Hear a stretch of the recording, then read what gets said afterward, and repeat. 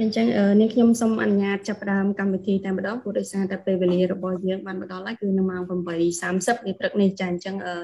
សូមអនុញ្ញាតគ្រប់នឹងជម្រាបសួរលោកគ្រូអ្នកគ្រូដែលមានវត្តមាននៅក្នុងកម្មវិធី Zoom នាព្រឹកនេះហើយក៏សូមស្វាគមន៍មកកាន់ថ្ងៃទី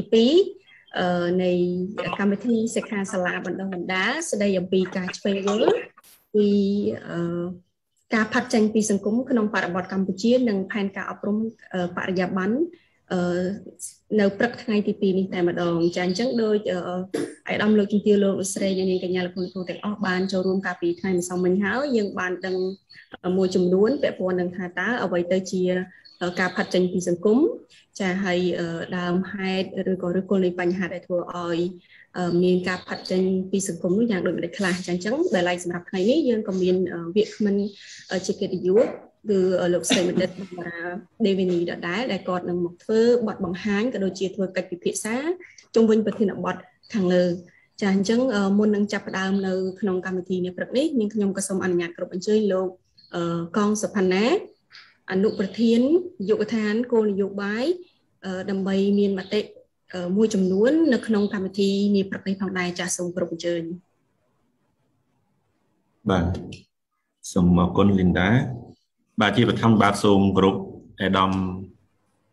លោកទាវលោកស្រីទាំងអស់ដែលមានវត្តមាននៅក្នុងកិច្ចប្រជុំ Zoom នៅពេលនេះបាទអញ្ចឹងថ្ងៃនេះជាថ្ងៃទី 2ដែលនាយកដ្ឋានគោលនយោបាយបានរៀបចំជាសិក្ខាសាលាស្ដីពីការឆ្វេងយល់អំពីការអប់រំការផាត់ចេញពីសង្គមបាទនៅក្នុងបរិបទកម្ពុជាហើយនឹងការរៀបចំផែនការសម្រាប់ការអប់រំបរិយាបន្នបាទអញ្ចឹងខ្ញុំមានមតិមួយចំនួនទេអត់ច្រើនទេតាក់ទងទៅនឹងថ្ងៃទី 2 នេះបាទដោយសារតែមកដល់ពេលនេះគឺយើងបានស្វែងយល់ពីនិយមន័យស្ដីអំពីការអប់រំបរិយាបន្នក៏ដូចជាការផាត់ចេញពីសង្គមបាទក៏ដូចជាផែនការស្រាវជ្រាវប្រតិបត្តិជាដើមបាទអញ្ចឹងសម្រាប់នាយកដ្ឋានគោលនយោបាយរំពឹងទុកថានឹងមានការចូលរួមបន្តទៀតបាទបន្ទាប់ពីបទបង្ហាញក៏ដូចជាការណែនាំមួយចំនួនអំពីដុកទ័របាបារ៉ាដែលគាត់នឹងបង្ហាញអំពី concept ជាច្រើនទៀតបាទនៅថ្ងៃទី 2 នេះអញ្ចឹងនាយកដ្ឋានគោលនយោបាយនឹងសង្ឃឹមថានឹងមានការចូលរួមច្រើនទៅលើកិច្ចពិភាក្សាក៏ដូចជាចំណុចមួយចំនួនដែលជាធាតុចូលសម្រាប់កែលម្អសិទ្ធិស្ដីពីការស្វែងយល់ពីការផាត់ចេញពីសង្គមនិងផែនការសម្រាប់ការអប់រំបរិយាបន្នបាទអញ្ចឹងនៅក្នុងនៃនេះគឺយុទ្ធសាស្ត្រសង្ឃឹមថានឹងផលិតចេញជាសៀវភៅនេះក្នុងពេលឆាប់ៗបាទនៅពេលដែលតពីបញ្ចប់សិក្ខាសាលានេះគឺគ្រោងនឹងដាក់ជូនទៅថ្នាក់ដឹកនាំដើម្បីអនុម័តទៅលើការរៀបចំសៀវភៅនេះបាទមួយទៀតចំណុចមួយទៀតផងដែរយុទ្ធសាស្ត្រគោលនយោបាយក៏ស្នើសុំឲ្យមន្ត្រីអប់រំជននិងកីឡាបាទទាំង25រាជធានីខេត្តអញ្ចឹងការចូលរួមថ្ងៃនេះគឺមានតំណាងមកពីមន្ត្រីបាទបាទអាចលោកធានឬក៏នុធានឬក៏មានតំណាងបាទដែលអាចកំណត់ពីសាលារៀនបាទយុទ្ធសាស្ត្រគោលនយោបាយចង់ឲ្យអស់លោកស្រីបាទជាតំណាងមន្ត្រីហ្នឹងអាចពិនិត្យមើលលទ្ធភាពបាទសាលារៀនសាលាចំណេះសាលាវិទ្យាល័យឬក៏អនុវិទ្យាល័យបាទដែលមើលទៅនៅមានបញ្ហាការលំបាកបាទមានន័យថាជាសាលាធម្មតាឬក៏សាលាដែលមានការលំបាកទៅលើការគ្រប់គ្រងជាដើមបញ្ហាផ្សេងៗទៀតអញ្ចឹងយើងចងក្រងបាទខាងគោលនយោបាយមានគោលបំណងថាចង់ចងក្រងជាក្រុមមួយបាទក្រុមនាយកសាលាវិទ្យាល័យឬក៏អនុវិទ្យាល័យអាចមួយខេត្តមួយមកបាទអញ្ចឹងយើងអាចបាន25ខេត្តឬក៏អាចត្រឹម25ឬក៏ទៅ30បាទនៅចន្លោះប៉ុណ្ណេះដែលគ្រោងនឹងគ្រប់គ្រងបាទទៅលើការអនុវត្តគោលនយោបាយការសម្របសម្រួលការអនុវត្តគោលនយោបាយបាទតាក់ទងទៅនឹងការធ្វើផែនការបាទហើយនឹង វគ្គបណ្ដុះបណ្ដាលនានាផ្សេងទៀតបាទអញ្ចឹងដើម្បីលើកកម្ពស់ជំរុញទៅដល់ការអនុវត្តគោលនយោបាយនៅកម្រិតសាលារៀនហើយយុទ្ធឋានចង់ធ្វើការផ្ទាល់បាទជាមួយសាលារៀនបាទព្រោះកន្លងមកនេះគឺយើងបានផលិតចេញជាឯកសារបណ្ដុះបណ្ដាលមួយចំនួនដែរបាទដូចជាការស្រាវជ្រាវប្រតិបត្តិ action research technique បាទបច្ចេកទេសក្នុងការធ្វើការស្រាវជ្រាវប្រតិបត្តិហ្នឹងអញ្ចឹងដើម្បីឲ្យឯកសារហ្នឹងបានជ្រុតជ្រាបទៅដល់សាលារៀនហើយជាពិសេសយើងចង់ឲ្យមានជាសកម្មភាពស្រាវជ្រាវប្រតិបត្តិហ្នឹងផ្ទាល់តែម្ដងចេញពីសាលាទាំងអស់ហ្នឹងហើយឥឡូវហ្នឹង SEGA បាទ SEGA ហ្នឹងក៏យើងចង់បញ្ជ្រាបទៅដល់នឹងដែរហើយនឹង support ពួកគាត់ហើយយើងមាន tool ផ្សេងទៀតដូចជា tool ឧបករណ៍សម្រាប់ពិនិត្យទៅលើវិភាគទៅលើបញ្ហាអប់រំនៅសាលារៀនហ្នឹងក៏យុទ្ធឋានបានផលិតចេញជា template ហើយបានទទួលការអនុម័តពីថ្នាក់ដឹកនាំក្រសួងបាទក្នុងការយកទៅអនុវត្តនៅសាលារៀនបាទអញ្ចឹង tool ហ្នឹងក៏ជួយសម្រួលទៅដល់នាយកសាលាឬក៏គណៈគ្រប់គ្រងនោះដើម្បីឲ្យពួកគាត់ដឹងថាសាលារបស់គាត់ហ្នឹងមានបញ្ហាប្រឈមអីខ្លះបាទហើយវាចេញជាពណ៌តែម្ដងបាទថាប្រឈមទៅលើបរិស្ថានហ្នឹងកម្រិតណាបាទមានពណ៌ខៀវឬក៏បែកក្រហមលឿងទុំអីអញ្ចឹងបាទដើម្បី alert ប្រាប់ពួកគាត់ហើយពួកគាត់អាចយកទៅធ្វើការកែលម្អផែនការរបស់គាត់ផងដែរបាទអញ្ចឹងត្រឹមនេះខ្ញុំសូមឲ្យមន្ទីរអប់រំយុវជននិងកីឡាទាំង25រាជធានីខេត្តសូមជួយផ្ដល់នៅលេខទំនាក់ទំនងសាលាបាទនាយកសាលាដែលចង់កែលម្អបាទដើម្បីជាការប្រើប្រាស់នៅឧបករណ៍ទាំងអស់នោះហើយក៏ដូចជាការសម្របសម្រួលការអនុវត្តគោលនយោបាយផងដែរបាទអត់យកសាលាដែលល្អហើយស្រេចទេបាទព្រោះលោកស្រីជ្រាបហើយមានសាលាវិទ្យាល័យឬក៏វិទ្យាល័យមួយចំនួនដែលគាត់មានការគ្រប់គ្រងពីគម្រោងបាទឬក៏ជាសាលាដែលមានដៃគូគាត់ជួយច្រើនហើយអញ្ចឹងយើងអត់ចង់ទៅជួយគាត់បន្ថែមទៀតទេដោយសារតែគិតថាគាត់មានកម្រិតក្នុងការដឹកនាំហើយនឹងការចូលរួមហ្នឹងក៏ច្រើនដែរហើយចឹងចង់ជាឱកាសនេះគឺសូមជួយផ្ដល់នៅឈ្មោះសាលាបាទមួយក្នុងមួយខេត្តដើម្បីជើងចងក្រងជាnetwork មួយក្នុងការគ្រប់គ្រងដល់សាលាទាំងអស់នោះដែរបាទអញ្ចឹងខ្ញុំសូមចូលរួមប៉ុណ្នេះហើយសូមសំណូមពរដើម្បីឲ្យមានការចូលរួមបន្ថែមទៀតហើយនឹងជួយកំណត់ឈ្មោះសាលារៀនបាទអាចដាក់នៅក្នុង Telegram group បាទនៅខ្ញុំនឹងបញ្ជាក់បន្ថែមមួយទៀតព្រោះយើងមានចងក្រងជា Telegram group ហើយចឹងបើសិនជាលោកស្រីមិនទាន់បានចូលរួមអាច join link Telegram ហ្នឹងបាទក្រុមការងារអាចបោះជូន link group Telegram ទៅដើម្បីយើងអាចទំនាក់ទំនងបន្ថែមទៀតបាទសម្រាប់សម្រួលបន្ថែមក្រៅពីសិក្ខាសាលានេះបាទក្រៅពីសិក្ខាសាលានេះបាទចឹងអរគុណសូមបកគលវេទិកាទៅដល់តើបាបារ៉ាដូចជាតើព្យាបាទដើម្បីផ្ដល់នៅបទបង្ហាញក៏ដូចជាទំនាំភាសាទាក់ទងទៅនឹងធានបទនៃសិក្ខាសាលារបស់យើងថ្ងៃនេះបាទអរគុណចាសូមគោរពថ្លែងអំណរគុណចាដល់លោកកងសុផាណាចាដែលបានផ្ដល់ជាមតិចានៅក្នុងការបើកនៅក្នុងវេទិកាកម្មវិធីសិក្ខាសាលាបណ្ដុះបណ្ដាលនេះព្រឹកថ្ងៃទី2នេះតតែម្ដងចាអញ្ចឹងដើម្បីកុំឲ្យខាតពេលវេលាយូរនេះខ្ញុំសូមគោរពអញ្ជើញលោកស្រីបណ្ឌិត Barbara Devini ដើម្បីធ្វើបទបង្ហាញក៏ដូចជាកិច្ចពិភាក្សាចាប់ផ្ដើមកិច្ចពិភាក្សានាព្រឹកនេះ So I would like to invite Dr. Barbara Devini to start this training workshop for this morning and Mr. Lai Sakwichia will be your translator so please Thank you very much indeed, and good morning to everyone. I will just get my slides on the screen for you.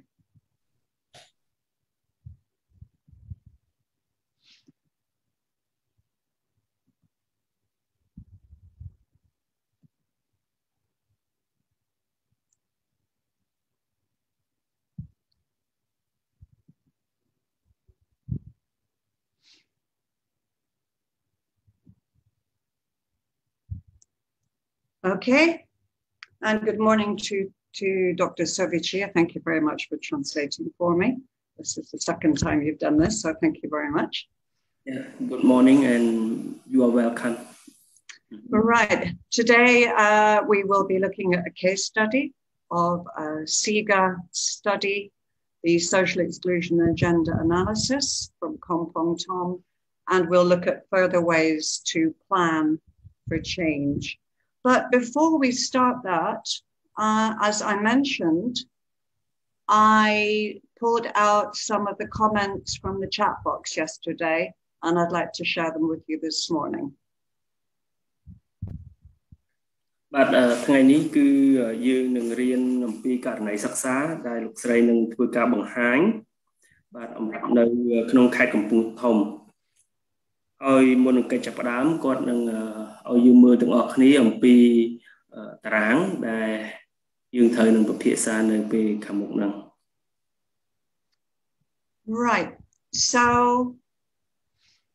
these were interesting comments from the beginning when we were talking about where we find social exclusion, when, where, who, why, what. And this comment was, wherever there's discrimination, there is social exclusion. I thought that was a very good point. ដូច្នេះ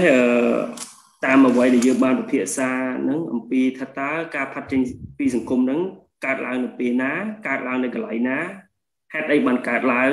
ដោយសារអ្វីដូច្នេះគាត់បានពិនិត្យមើលទៅលើ comment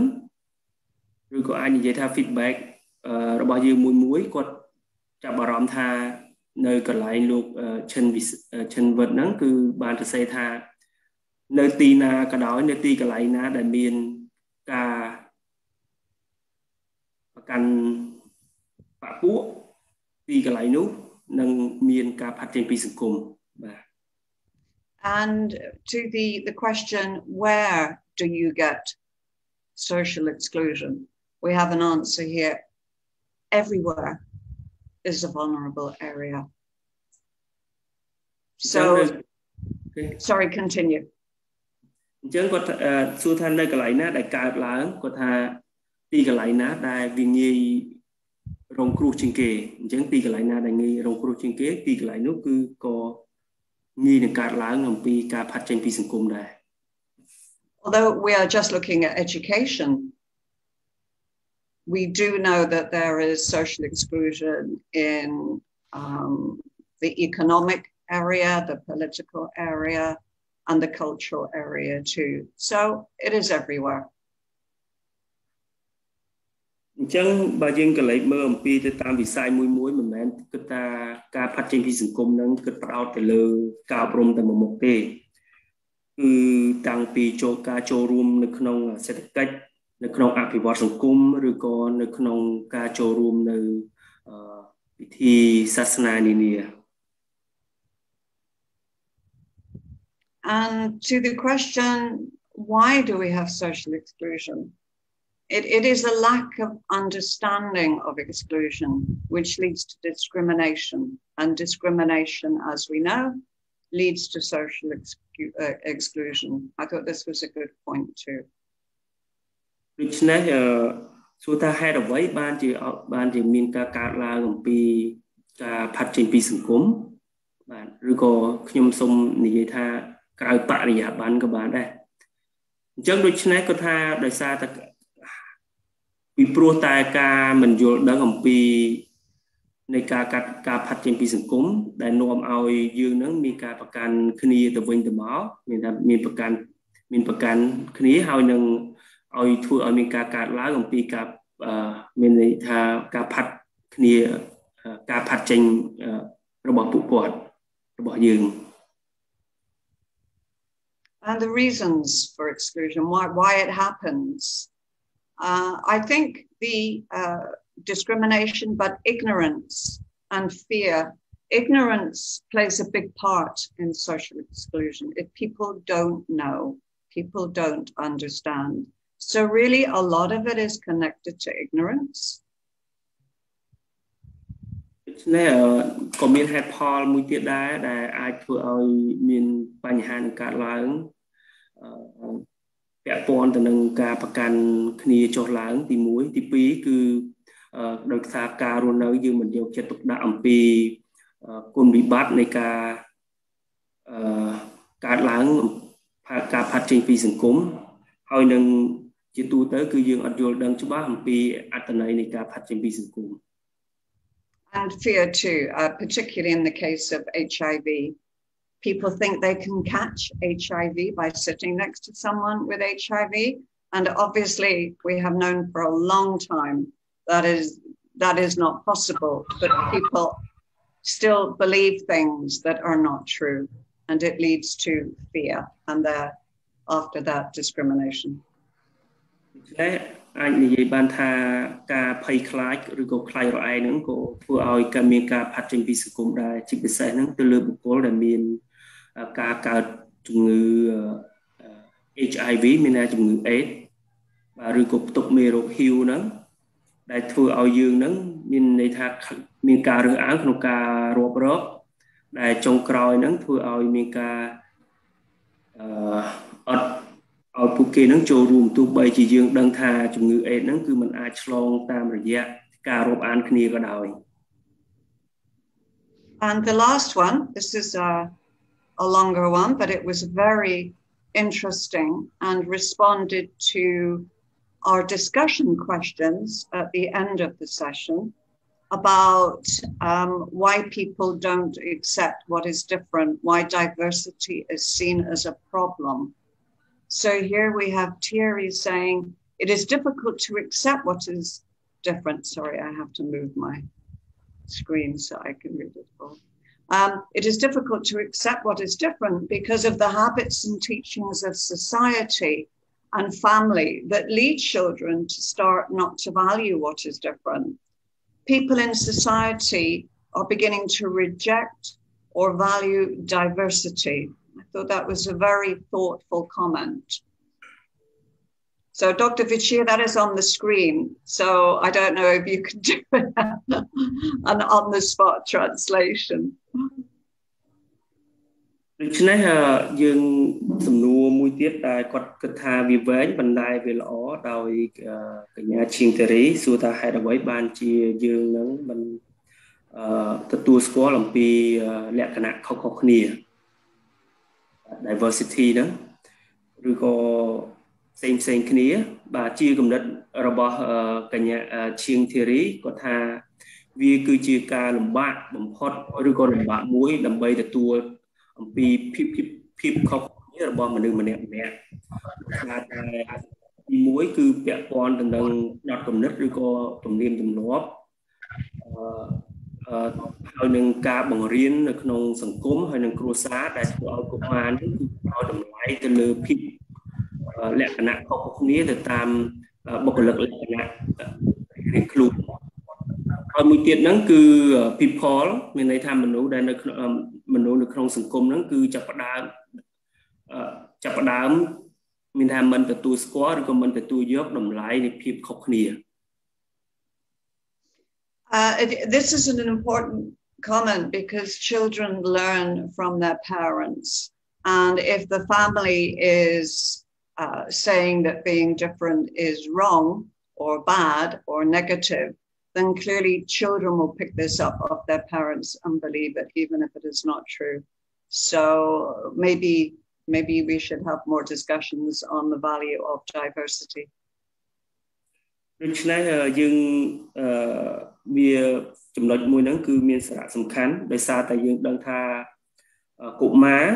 គឺរងអន្តពលក្នុងគ្រួសារកាលណាគ្រួសារគឺបង្រៀនកុមារតាំងពីទូចអំពីការមិនទទួលស្គាល់បុគ្គលិកលក្ខណៈផ្សេងគ្នាដែលធ្វើឲ្យពួកគាត់នឹងចាប់ផ្ដើមមានការរើសអើងឡើងតាំងពីកុមាររហូតមកដូច្នេះចំណុចត្រង់នេះគឺយើងនឹងពិភាក្សាឲ្យបានលម្អិតនៅពេលបន្ទាប់ទៀត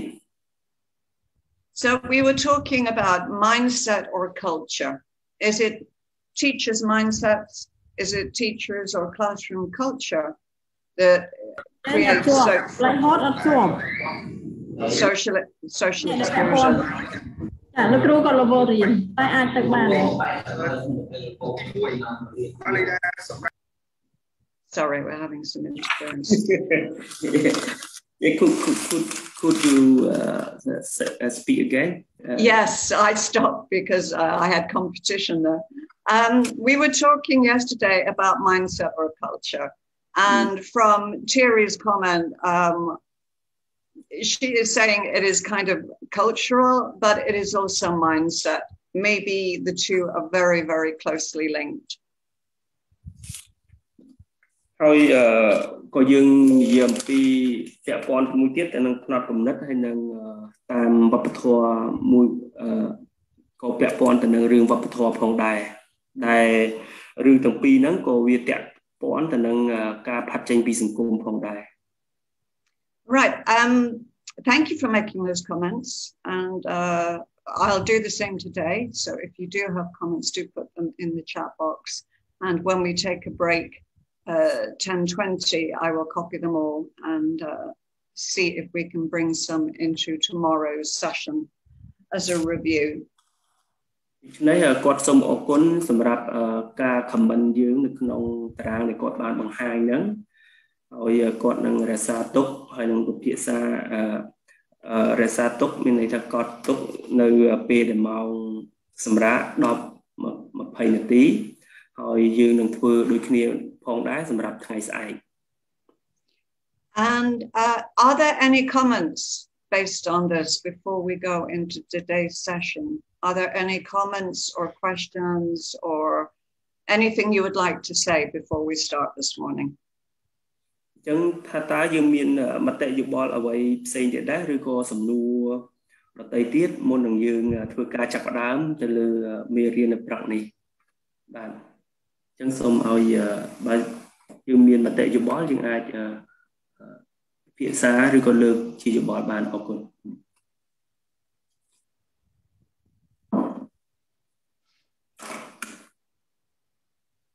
No, well, you can always put them in the chat box throughout the morning. Right then, the case study. This is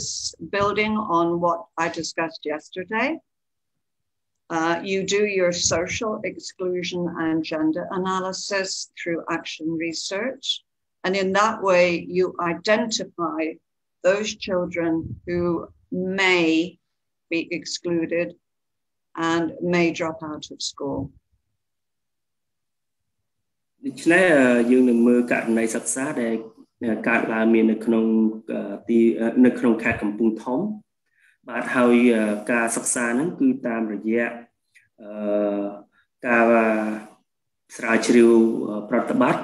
ទៅលើការផាត់ចេញពីសង្គមដែលធ្វើឲ្យកុមារតូចៗបាទត្រូវបានគេផាត់ចេញពីសង្គមហើយនឹងចុងក្រោយបំផុតគឺបោះបង់ការសិក្សាចោលតែម្ដង Okay. So the background, why did Kompong Tom do the social exclusion and gender analysis? Well, in October 2020, UNICEF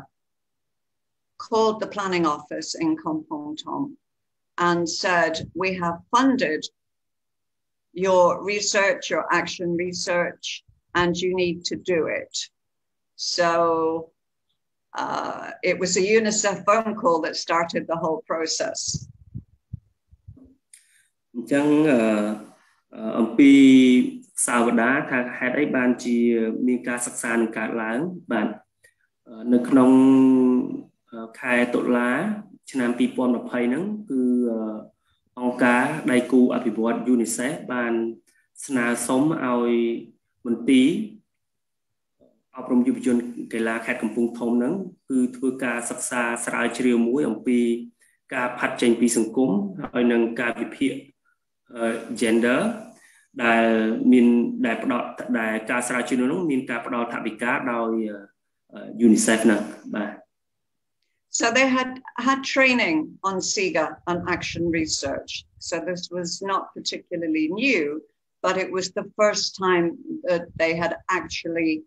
done an action research study. ចឹងមុននឹងចាប់ផ្ដើមការស្រាវជ្រាវហ្នឹងគឺបុគ្គលិកនៅក្នុងមន្ទីរហ្នឹងត្រូវបានអញ្ជើញមកធ្វើការបណ្ដុះបណ្ដាលអំពីការស្រាវជ្រាវប្រតិបត្តិការស្រាវជ្រាវប្រតិបត្តិហ្នឹងគឺវាមិនមែនថ្មីសម្រាប់មន្ត្រីនៅការិយាល័យហ្នឹងទេប៉ុន្តែគ្រាន់តែវាជាលើកដំបូងដែលពួកគាត់ហ្នឹងបានធ្វើការស្រាវជ្រាវសិក្សាប្រភេទហ្នឹងគាត់ទៅវត្តសំសិលអីហ្នឹង So the first thing that happened was the planning office set up.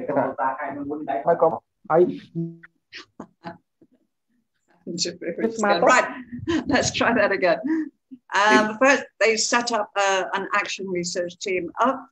a core group of 6 people from the planning office. អញ្ចឹងសមាជិកស្រាវជ្រាវហ្នឹងគឺមានគ្នា6នាក់ដែលផ្ដើមចេញពីការិយាល័យផែនការ Next, they identified a problem and turned it into a research question. អញ្ចឹងដំបូងគឺ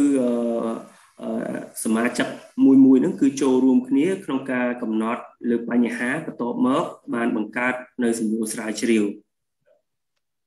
And the research question was, how can schools improve student attendance at primary school level? And we looked particularly at grade 6. អញ្ចឹងសំណួរស្រាវជ្រាវហ្នឹងថាតើធ្វើយ៉ាងម៉េចដើម្បីឲ្យសិស្សហ្នឹងមករៀនឲ្យបានទៀងទាត់បាទដើម្បីបង្កើនឲ្យសិស្សហ្នឹងមករៀនទៀងទាត់នៅសាលានៅកម្រិតបឋមសិក្សាថ្នាក់ទី 6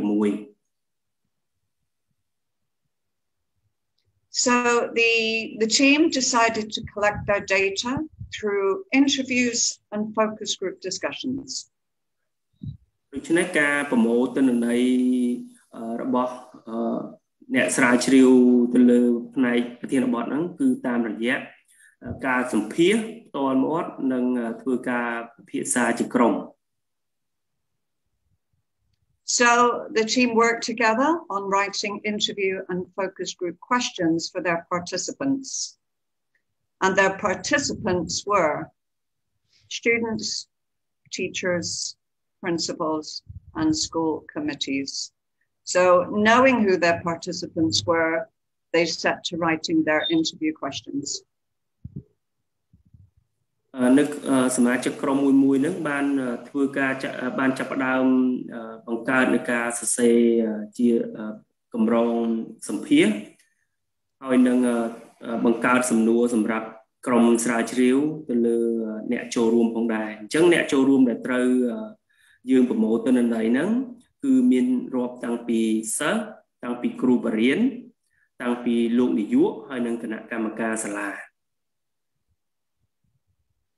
So the questions they developed were shared amongst the team. They discussed them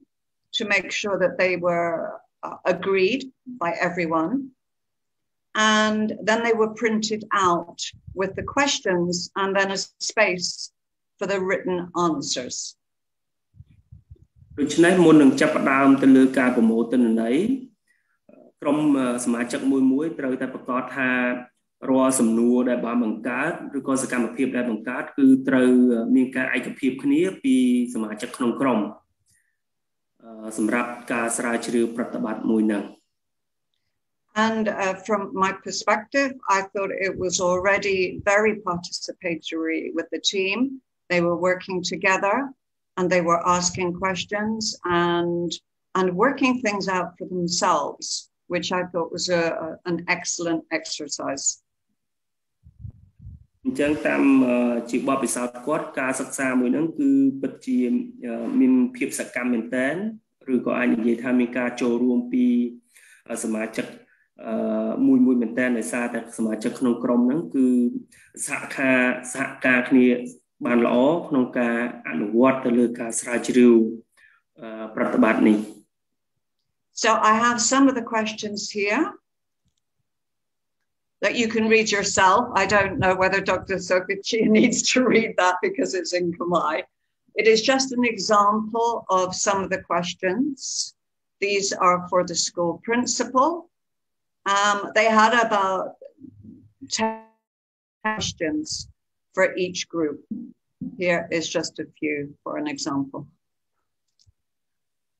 ដូច្នេះគាត់សូមលើកអំពីតារាងគំរូសម្ដែលត្រូវសម្ភារលោកនាយកបាទដែលមាន3សំណួរដែលយើងឃើញស្រាប់ហើយឧទាហរណ៍ថាសំណួរទី1សម្រាប់លោកនាយកហ្នឹងគឺតើលោកនាយកលោកស្រីនាយិកាប្រើប្រាស់ប្រព័ន្ធគ្រប់វត្តមានសិស្សដោយម្ដេចខ្លះមានអាចថាប្រព័ន្ធគ្រប់គ្រងវត្តមានសិស្សដោយម្ដេចខ្លះបាទទី2តើលោកស្រីដោះស្រាយជាមួយសិស្សដែលអវត្តមានដោយម្ដេចខ្លះកន្លងមកបាទទី3គឺតាមយោបល់លោកនាយកលោកស្រីនាយិកាបញ្ហាសិស្សអវត្តមានជាបញ្ហាកម្រិតណានៅសាលាលោកនាយកឬក៏លោកស្រីនាយិកាអញ្ចឹងសំណួរទាំង3ហ្នឹងជាផ្នែកមួយសម្រាប់សួរទៅលោកនាយកនៅពេលដែលចុះត្រូវប្រមូលព័ត៌មាន These are questions for the school management committee and parents in the focus group. Again, these are just an example of some of the questions that were asked. អញ្ចឹងមួយនេះផងដែរក៏ជាគម្រោងសម្រួលសម្រាប់សួរទៅគណៈកម្មការគ្រប់គ្រងសាលារៀនហើយសំណួរនេះគាត់ដកស្រង់ដើម្បីបង្ហាញមកយើងទាំងអស់គ្នាឲ្យបានឃើញថាដូចជាតើនាយកនាយិកាចែករំលែកព័ត៌មានអំពីសាលារៀនដល់លោកស្រីដូចម្ដេចខ្លះតើលោកស្រីគិតថាបញ្ហាសិស្សអវត្តមាននៅក្នុងសាលាជាបញ្ហាធ្ងន់ធ្ងរកម្រិតណាតើលោកស្រីគិតថាសិស្សនឹងទទួលរងផលប៉ះពាល់ដូចម្ដេចខ្លះដោយបញ្ហាអវត្តមានអញ្ចឹងគ្រាន់តែនេះគឺជាការលើកបង្ហាញត្រួសអំពីសំណួរស្រាវជ្រាវសម្រាប់លើកឡើងដើម្បីសួរទៅដល់គណៈកម្មការគ្រប់គ្រងសាលារៀនដើម្បីយកទិន្នន័យធ្វើការវិភាគសរសេរទៅលើការស្រាវជ្រាវប្រតិបត្តិរបស់ក្រុមស្រាវជ្រាវ So Kompong Tom Planning Office gave 3 days to their research because they were looking at a number of different schools in different districts. On day 1, they went to 3 primary schools in Stonsan. On day 2, they went to 3 primary schools in Kompong Svai. And on day 3, they went to 2 primary schools in Santuk. យើងមើលទៅលើតារាងដែលលោកស្រីបានបង្ហាញគឺមានន័យការចុះទៅស្រាវជ្រាវប្រមូលទិន្នន័យហ្នឹងគឺមានតែរយៈពេល3ថ្ងៃទេអញ្ចឹងប្រមូលទិន្នន័យគឺថ្ងៃទី1គឺផ្ដោតទៅលើ3សាលាឬក៏សាលា3នៅក្នុងស្រុកស្ទឹងសែនថ្ងៃទី2គឺផ្ដោតទៅលើសាលា3ដែរបាទគឺក្នុងស្រុកកំពង់ស្វាយ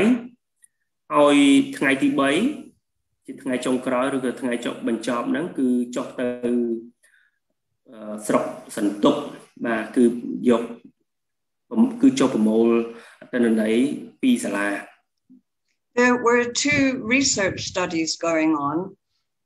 This one was the SIGA study. This was the social exclusion and gender analysis. But some of the other officers from Kompong Tom went to secondary schools to do research in library access. So they created a larger team and carried out those 2 action research studies on the same day so they could use the same resources. ដូច្នេះនៅក្នុងការសិក្សានោះដែរលោកស្រីក៏បានបង្ហាញថាការសិក្សាករណីសិក្សាហ្នឹងតាមពិតគឺធ្វើ2ផ្សេងគ្នាបាទការអនុវត្តការស្រាវជ្រាវប្រតិបត្តិហ្នឹងគឺទី1គឺសិក្សាអំពីការចុះទៅសិក្សាហ្នឹងគឺសិក្សាអំពីការវិភាគការផាត់ចេញពីសង្គមសម្រាប់កុមារថ្នាក់បឋមសិក្សាហើយគឺសិក្សាការសិក្សាមួយផ្សេងទៀតនោះគឺសិក្សាអំពីលទ្ធភាពនៃការចូលអានសៀវភៅនៅក្នុង library នៅក្នុងបណ្ណាល័យដែលការសិក្សាហ្នឹងគឺសម្រាប់ថ្នាក់ ថ្នាក់បឋមភូមិតែប៉ុណ្ណោះ I went with the SIGA study group because they were going into primary schools, and obviously my background is in primary, and I wanted to have first-hand experience of what the children were saying, what the parents were saying, because it was of personal interest to me. ចឹងលោកស្រីជ្រើសរើសយកការសិក្សាអំពីការផាត់ចេញពីសង្គមដោយសារតែលោកស្រីគឺមានការចាប់អារម្មណ៍ហើយលោកស្រីក៏មានប្រវត្តិធ្វើការជាមួយនឹងសាលាបឋមសិក្សាផងដែរលោកស្រីចង់ស្វែងយល់អំពីបរិបទនៅក្នុងស្រុកខ្មែរពីមតិយោបល់របស់កុមារហើយនិងមតិយោបល់របស់ឪពុកម្ដាយដែលជាអាណាព្យាបាលលើកុមារ So here are my colleagues from Kompomtom Planning Office, and on the left we have the individual interviews with the students, and on the right we have one of the focus groups. បាទលោកតាមរូបភាពហ្នឹងគឺគាត់លោកស្រីបង្ហាញអំពីសមាជិកក្នុងក្រុមគាត់នៅពេលដែលចុះទៅប្រមូលទិន្នន័យបាទនៅរូបភាពខាងឆ្វេងដៃបាទចំណែកខាងស្ដាំដៃគឺសម្ភាសជាលក្ខណៈពិភាក្សាជាក្រុមបាទ Oh, you can see they are writing down what the children are saying. They opted to do handwriting the answers rather than voice recording. អញ្ចឹងនៅពេលដែលសួរសំណួរហ្នឹងគឺម្នាក់ត្រូវកត់ត្រាទុកក្នុងសៀវភៅគឺអត់មានប្រើប្រដាប់ថតសំឡេងទេនៅពេលសម្ភាសហ្នឹងគឺយើងកត់ត្រាតែម្ដង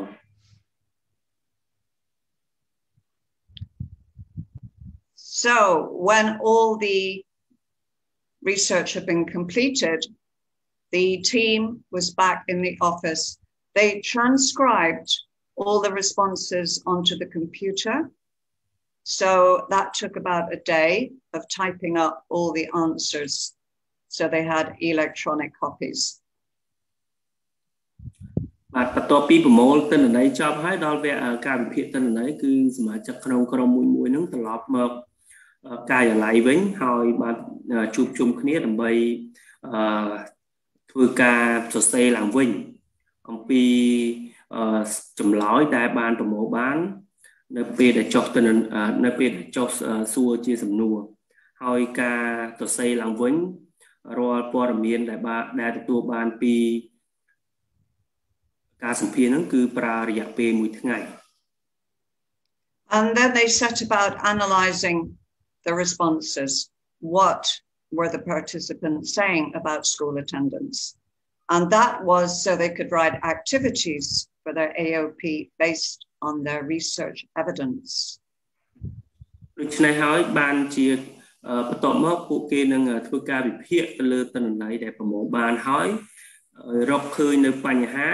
ហើយដោះស្រាយបញ្ហាដាក់បញ្ចូលនៅក្នុងផែនការប្រតិបត្តិសម្រាប់ផែនការអនុវត្តប្រចាំឆ្នាំតែម្ដងតាមរយៈការប្រមូលភស្តុតាងការស្រាវជ្រាវប្រតិបត្តិនេះឯង And then there is the dissemination of findings. First was the report. This was written by the planning office. They explained the outcomes, rationale, recommendations, and it was shared with all the participants, the schools that had joined the study, and other stakeholders at POEs and DOE level. ដូច្នេះនៅពេលបញ្ចប់នៅការសរសេររបាយការណ៍ស្រាវជ្រាវហ្នឹងដោយការិយាល័យផែនការបាទដែលបញ្យល់អំពីលទ្ធផលនៃការស្រាវជ្រាវហើយនឹងធ្វើការផ្ដល់អនុសាសន៍អំពីការដោះស្រាយបញ្ហាមួយ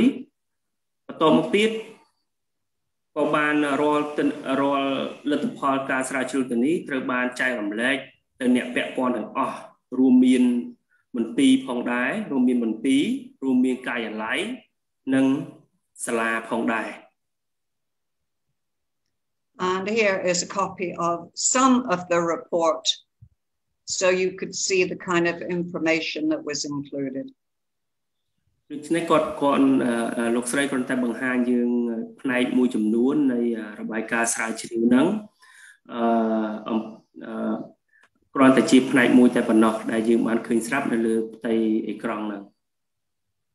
The officer who wrote the report was very keen for me to understand and see what he'd written and check it. So I made a point of translating it all into English, and Google is very good in translating Khmer into English. So for all the Khmer documents they produced, I would produce my own documents translated into English. អញ្ចឹងលោកស្រីគឺបណ្ឌិតទៅលើផ្នែកនៃការសរសេរហ្នឹងដោយសារតែលោកស្រីអត់ចេះភាសាខ្មែរអញ្ចឹងលោកស្រីត្រូវការអ្នកស្ម័គ្រចិត្តមានន័យថាគាត់លោកស្រីក៏បានចូលរួមពិនិត្យផងដែរស្ម័គ្រចិត្តជួយបកប្រែគាត់ទី1ទី2គឺប្រើ Google មានន័យថាប្រើ computer Google Translation ហ្នឹងដើម្បីជួយលោកស្រីដើម្បីធ្វើយ៉ាងណាបកប្រែទៅជាភាសាអង់គ្លេសទាំងអស់តែម្ដង Yeah, this is how I learned so much about planning, AOPs and ESPs. Everything that was produced in Kompong Tom, I translated. ដូច្នេះគឺនេះគឺជារបបកំហើញហើយជាអ្វីដែលលោកស្រីបានរៀនអំពីការធ្វើផែនការប្រតិបត្តិដែលបានកើតឡើងនៅក្នុងខេត្តកំពង់ធំ So in addition to the report, they also had dissemination workshops where the group from the planning office went to different districts and did a slideshow on PowerPoint, sharing the findings and recommendations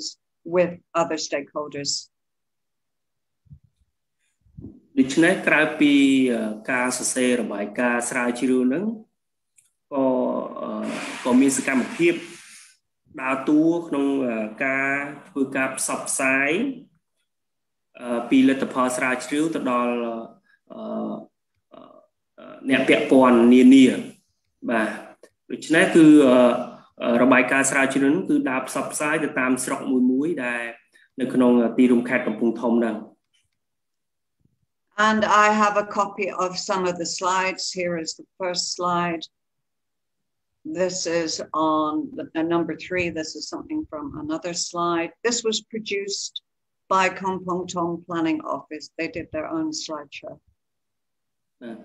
នេះគ្រាន់តែជាគំរូនៃការបង្ហាញនៅពេលធ្វើការផ្សព្វផ្សាយអំពីលទ្ធផលនៃការស្រាវជ្រាវប្រតិបត្តិដែលខាងការិយាល័យផែនការបានធ្វើបាទដូចជាយើងឃើញនៅក្នុងរូបភាពនេះជាដើម I just supplied the photos. អញ្ចឹងបាទអញ្ចឹងរូបភាពហ្នឹងគឺលោកស្រីជាអ្នកដាក់ផ្ទាល់តែម្ដង There is something that they got with their focus group. And this is just an example of the final slide. So you can see an example of what the POE was able to produce. អញ្ចឹងយើងឃើញមានទាំងអស់ពីសារៈប្រយោជន៍នៃការស្រាវជ្រាវយើងរកឃើញបញ្ហាយើងអាចធ្វើការដើម្បីចូលរួមទាំងអស់គ្នាហើយជាពិសេសហ្នឹងគឺវាមានសារៈប្រយោជន៍សម្រាប់ការធ្វើផែនការប្រតិបត្តិប្រចាំឆ្នាំផងដែរ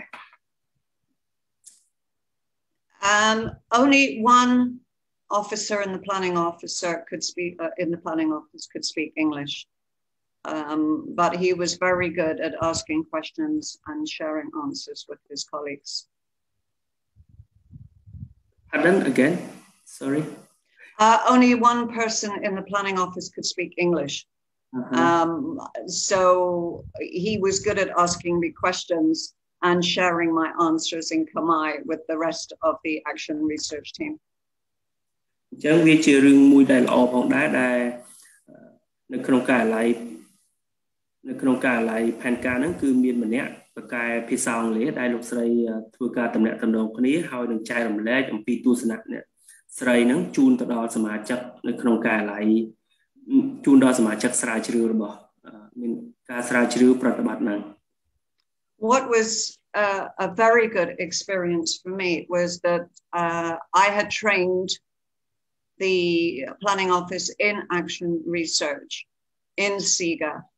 and it was so good to see them carry out the study with very little guidance from me and to do it very confidently, even though it was the first time they had done this. អញ្ចឹងនេះគឺជាបទពិសោធន៍ដែលល្អដែលលោកស្រីបានរៀននៅអំឡុងពេលដែលលោកស្រីនៅក្នុងទីរួមខេត្តកំពង់ធំ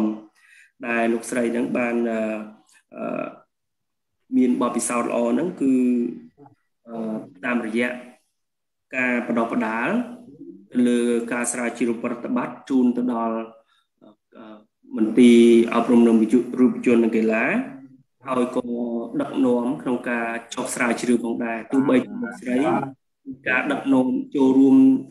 ផ្ដល់ដឹកនាំតែបន្តិចបន្តួចតែប៉ុណ្ណោះប៉ុន្តែខាងសមាជិកក្រុមគឺធ្វើការងារនឹងយ៉ាងល្អពេលធ្វើការស្រាវជ្រាវ And I want to emphasize how easy it is to carry out this research.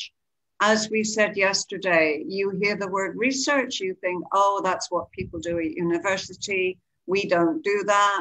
You can see how easy it was for my colleagues to go out. They had a great deal of fun. I think they really enjoyed it. It was not difficult for them to do. ដូច្នេះយើងគុំគាត់លោកស្រីគាត់ថាចង់បញ្ជាក់យើងថាការធ្វើ action research យើងគុំគិតថាវាជាការរឿងពិបាកសម្រាប់លោកស្រីគឺជារឿងស្រួលបំផុតគឺជារឿងងាយស្រួលយើងឃើញថាតាមរយៈលោកស្រីបានបង្ហាញគឺសមាជិកក្រុមគឺគាត់មានការរីករាយក្នុងការចូលរួមហើយនៅពេលដែលចុះធ្វើការប្រមូលទិន្នន័យនិងការសរសេរហ្នឹងគឺពួកគេបានចែករំលែកនៅការមានការរីករាយមានការសប្បាយរៀងៗខ្លួនក្នុងការចូលរួមទៅធ្វើការស្រាវជ្រាវប្រតិបត្តិនឹងឯង So this again was the question yesterday from the gentleman who said he might not be able to come. You have your evidence. They collected all their evidence. They have their report. They have their dissemination PowerPoint slides. But how does that get onto planning? How can you plan to eliminate social exclusion? And we're going to look at the link now, how you get your evidence onto your planning. ដូច្នេះផែនការបន្ទាប់យើងគិតថាយើងប្រមូលបានព័ត៌មានយើងប្រមូលបានលទ្ធផលហើយនឹងដាក់ចេញនៅផែនការយុទ្ធការដាក់ចេញនៅអនុសាសន៍ប៉ុន្តែថាតើយើងនឹងបញ្ចូលការរកឃើញរបស់កំហើញទាំងនៅក្នុងផែនការសកម្មភាពហ្នឹងយ៉ាងដូចម្ដេចខ្លះហើយធ្វើយ៉ាងម៉េចដើម្បីធ្វើឲ្យផែនការសកម្មភាពហ្នឹងរំលេចទៅចេញជាលទ្ធផលសម្រាប់ផែនការប្រតិបត្តិប្រចាំឆ្នាំយើងវិញ However, before we start on the changing evidence to planned activities, are there any questions about the process of action research or SEGA study? We've looked at the case study. Are there any questions about that before we move on? ដូច្នេះថាតើយើងមានសំណួរអីផ្សេងទៀតទេអំពីការពាក់ព័ន្ធទៅនឹងដំណើរការនៃការស្រាវជ្រាវប្រតិបត្តិបាទមុននឹងយើងនឹងពិភាក្សាអំពីសកម្មភាពបន្ទាប់ថាតើធ្វើយ៉ាងម៉េចដើម្បីដាក់បញ្ចូលសកម្មភាពដាក់បញ្ចូលលទ្ធផលស្រាវជ្រាវទៅលើក្នុងផែនការប្រតិបត្តិប្រចាំឆ្នាំហ្នឹងបាទបើសិនជាយើងមានសំណួរយើងអាចសួរបានបន្ទាប់មកយើងនឹងពិភាក្សាគ្នាបន្តទៀត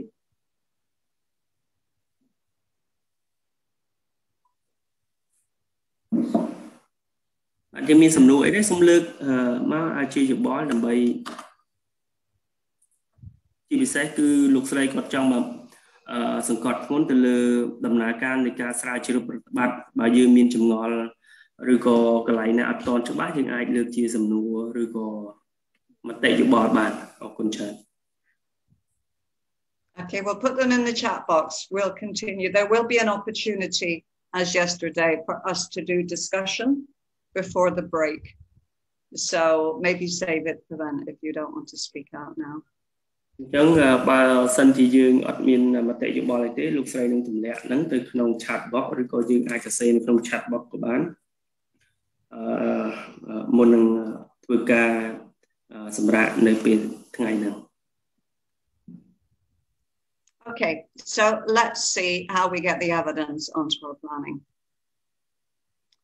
This was the Kompong Tom research question. How can schools improve student attendance at primary school level?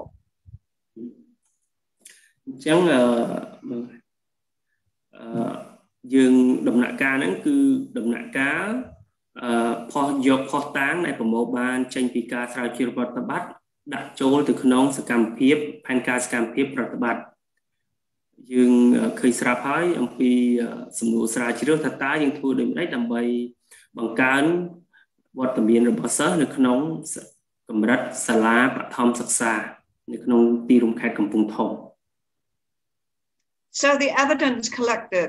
as you will have seen from the report and the slides, was that many schools were already monitoring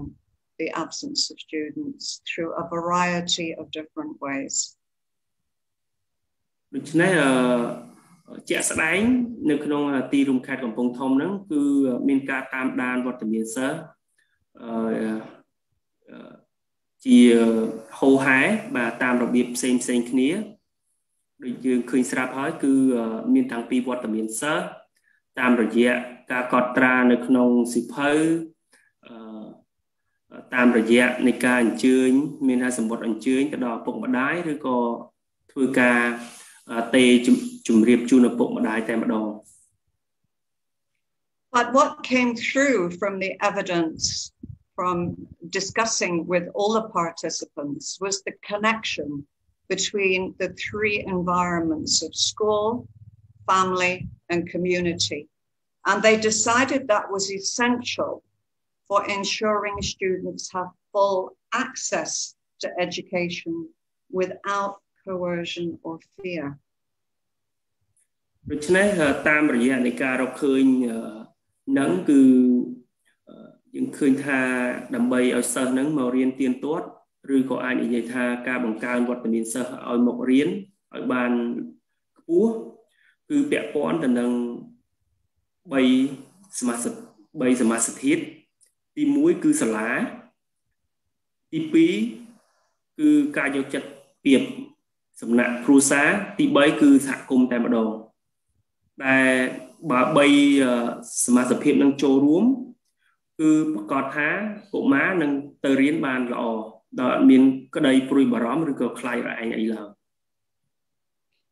So the SIGA team at Kompong Tom decided that there was an issue of communication. They needed to communicate, schools needed to communicate with parents. So their planned activity was to hold parent meetings for information dissemination on the importance of education and regular school attendance, and including the strategies that the school used to ensure children do not miss school on a regular basis. ដូច្នេះការយកផុសតាងដោយសារប្រមូលផុសតាងហ្នឹងក៏ដាក់ចូលក្នុងសកម្មភាពគឺទី1ពាក់ព័ន្ធទៅនឹងការតំណាក់តំណងបាទនៅក្នុងផែនការសកម្មភាពហ្នឹងការិយាល័យបាទនៅក្នុងហ្នឹងគឺមន្ទីរត្រូវធ្វើការជួបជុំឪពុកម្ដាយបាទប្រជុំជាមួយឪពុកម្ដាយផ្សព្វផ្សាយព័ត៌មានទៅលើសារៈប្រយោជន៍នៃការអប់រំហើយនឹងការចូលរួមរបស់សិស្សឲ្យបានទៀងទាត់ដើម្បីធ្វើយ៉ាងណាឲ្យសិស្សហ្នឹងគឺកុំឧស្សាហ៍អវត្តមានពេកបាទ កាត់បន្ថយអវត្តមានដើម្បីកាត់អវត្តមានសិស្ស The advantage of this kind of activity was that it was very easy for schools to hold parent meetings and to disseminate information. And it was also a very low budget activity. It would only be the cost of maybe giving parents water or some snacks to encourage them to come in for the meeting at the school. ដូច្នេះការជួបឪពុកម្ដាយហ្នឹងគឺអត់មានអីត្រូវចំណាយច្រើនទេសម្រាប់សកម្មភាពមួយហ្នឹងហើយវាជារឿងងាយស្រួលបំផុតសម្រាប់សាលាក្នុងការរៀបចំសកម្មភាពឲ្យសម្រាប់ការអញ្ជើញឪពុកម្ដាយមកចូលរួមជាមួយសាលាដោយយើងគ្រាន់តែផ្ដល់ជាទឹកសុទ្ធឬក៏ជាពិសេសហ្នឹងគឺទឹកសុទ្ធជូនពួកគាត់ក្នុងអំឡុងពេលដែលយើងធ្វើការផ្សព្វផ្សាយអំពីសារៈប្រយោជន៍ដែលយើងឃើញស្រាប់ហើយសារៈប្រយោជន៍នៃការអប់រំសម្រាប់កូនរបស់គាត់ So the planned result for the AOP is that more students will attend school on a regular basis and they will be supported to complete their education. So there was a very positive outcome from the research, from the planned activity on the AOP and the result. បាទហើយលទ្ធផលបាទក្រោយពីយើងដាក់សកម្មភាពសម្រាប់លទ្ធផលគឺយើងទទួលបានជាផ្លែផ្កាដោយយើងទទួលបានសិស្សកាន់តែច្រើនចូលរួមក្នុងការមកសាលាគឺមកសាលារៀងរាល់មកសាលា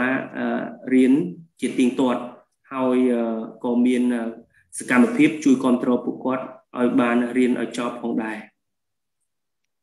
In addition, I have been training in how to write good planned activities for AOPs. You need clear activities that are very specific, and that goes on your AOP. ដូច្នេះលោកស្រីក៏បានធ្វើការបដិបដាលផងដែរអំពីតើធ្វើយ៉ាងម៉េចដើម្បីសរសេរផែនការសកម្មភាពនោះឲ្យបានល្អដើម្បីធ្វើឲ្យសរសេរបានល្អយើងត្រូវឲ្យច្បាស់ប្រកបអំពីសកម្មភាពរបស់យើងថាយើងត្រូវធ្វើអីហើយនឹងធ្វើយ៉ាងណាឲ្យសកម្មភាពយើងនឹងមានន័យថាអាចសមត្ថភាពយើងអាចបំពេញទៅរួចដែរ And it's important that your activities and your results connect to improve learning outcomes for students. That is the whole point of doing your SEGA, your social exclusion and gender analysis. អញ្ចឹងចុងបញ្ចប់នៃការទិសដៅចុងក្រោយនៃការធ្វើការសិក្សាអំពីការវិភាគការផាត់ចេញពីសង្គមនោះគឺធ្វើយ៉ាងណាពង្រឹងទៅលើការរៀនសូត្ររបស់សិស្ស If your activities do not lead to improved learning outcomes for students, then they won't work. They will not change social exclusion. ដូច្នេះបើសិនជាការសិក្សារបស់យើងចុងក្រោយមិនបានជួយពង្រឹងលទ្ធផលសិក្សារបស់សិស្សទេមានន័យថាការសិក្សារបស់យើងគឺអត់មានប្រយោជន៍អីទេមានថាអត់យកជាបានកាយទេ Any comments about that? តើយើងមានមតិយោបល់អីផ្សេងទៀតដែរអំពីរឿងហ្នឹង I hope they're all saving it up for our discussion at the end. Everyone is very silent today. ចឹងលោកស្រីយល់ថាថ្ងៃហ្នឹងរៀងស្ងាត់ជាម្សិលមិញ Right, I have another example for you. This is not Kompong Tom, this is Krache. This is, continue please, Doctor. យើងស្រីបង្ហាញពី case study មួយទៀតដែលកើតឡើងនៅក្នុងទីរួមខេត្តក្រចេះ Because VSO is also supporting the province of Krache. And I got this from my colleague who is working there. ចឹងលោកស្រីបាន case study ហ្នឹងគឺតាមរយៈក្រុមការងាររបស់លោកស្រី So the research question from Krache was, how can we improve the understanding of professional development of multilingual education teachers in Snoal, Chitwarai and Sambo district? So this is about the indigenous groups that they have in Krache and their access to mother tongue teaching in the schools in that province. ពាក់ព័ន្ធទៅនឹងការស្រាវជ្រាវប្រតិបត្តិនឹងដែរនៅក្នុងទីរួមខេត្តកោះចេះក៏លើកជាសំណួរស្រាវជ្រាវបាទគឺការស្រាវជ្រាវហ្នឹងគឺផ្ដោតទៅលើជនជាតិដើមភាគតិចដែលថាតើយើងធ្វើយ៉ាងដូចម្ដេចដើម្បីពង្រឹងការយល់ដឹងអំពីការវិវត្តវិជ្ជាជីវៈសម្រាប់គ្រូបរិញ្ញាបទពហុភាសានៅក្នុងស្រុកស្នួលចិត្តបុរីនិងស្រុកស្នួលស្រុកចិត្តបុរីនិងស្រុកសម្បូរអញ្ចឹងគឺ3ស្រុក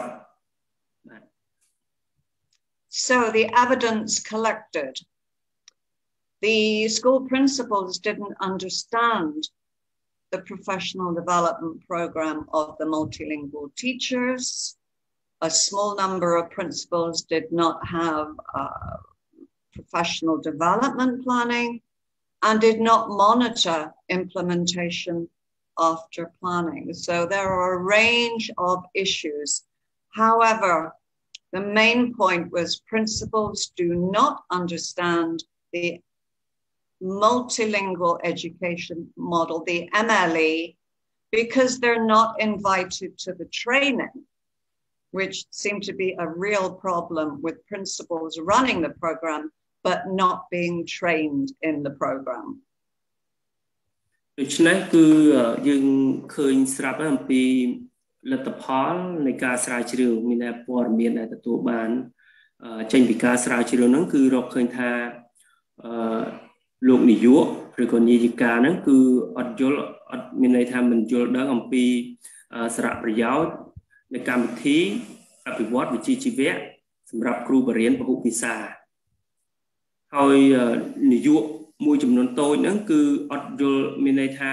លោកអត់មានច្បាស់ពីផែនការនៃការធ្វើផែនការអភិវឌ្ឍសមត្ថភាពវិជ្ជាជីវៈនឹងផងដែរឬក៏ឲ្យបានទៀងទាត់បាទធ្វើយ៉ាងម៉េចឲ្យបានធ្វើផែនការអភិវឌ្ឍវិជ្ជាជីវៈហ្នឹងឲ្យបានទៀងទាត់ហើយមួយចំណុចទៀតហ្នឹងគឺលោកនាយកខ្វះការតាមដានអំពីការធ្វើផែនការអំពីការដាក់បញ្ចូលការវត្តសមត្ថភាពជីវៈហ្នឹងនៅក្នុងផែនការអញ្ចឹងអូខេ just wait ទោះបីយ៉ាងម៉េចក៏ដោយគឺលោកនាយកគឺអត់បានយល់ទាំងអស់ទេអំពី model បាទអំពីគំរូនៃការអប់រំតាមរយៈគឺតាមការបង្រៀនសិស្សពហុដោយប្រើពហុភាសាពីថ្នាក់ទី1ដល់ថ្នាក់ទី3ពីព្រោះតែលោកនាយកមិនដែលបានចូលរួមក្នុងវគ្គបណ្ដុះបណ្ដាល So this particular activity was to do with training. Clearly a lot more training needed to be conducted. So the planned activity for the AOP would be conduct MLE program training workshops, not just for the teachers, but the school principals in those 3 districts. អញ្ចឹងដោយសារតែរកឃើញតាមរយៈការស្រាវជ្រាវនេះហើយក៏បានដាក់ចូលនៅក្នុងផែនការគឺផ្ដោតទៅលើការបណ្ដុះបណ្ដាលទៅដល់លោកនាយកហើយនិងគ្រូតែម្ដង Clearly, training will attract a higher budget than the communication activity from Kompong Tom. But if you get it on your AOP, you get your budget line and you can apply the budget for training workshops. អញ្ចឹងនៅក្នុងកម្មវិធីបណ្ដុះបណ្ដាលហ្នឹងគឺត្រូវការថវិកាច្រើនជាងការប្រើប្រាស់មានច្រើនជាងការចំណាយនៅកំពង់ធំកំ ពុងធំយើងដឹងថាត្រូវការតែផ្សារភ្ជាប់ទំនាក់ទំនងរវាងសាលានិងឪពុកម្ដាយចំណែកនៅក្នុងសកម្មភាពមួយហ្នឹងគឺត្រូវពេលបដិបដាលដែលទាមទារមានន័យថាថវិកាច្រើនដូច្នេះបើយើងមានផែនការច្បាស់លាស់យើងដាក់ចូលនៅក្នុងផែនការខ្ទង់ចំណាយយើងនឹងអាចអនុវត្តទៅបានដែរ So the results, if the training is conducted well, will be improved knowledge and understanding of the MLE program, implementation and monitoring, and improvements in the delivery of the curriculum to Indigenous learners. អញ្ចឹងបើយើងធ្វើការបដិបដាលបានល្អគឺយើងនឹងពង្រឹងទៅលើចំណេះដឹងនៃការយល់ដឹងអំពីការអប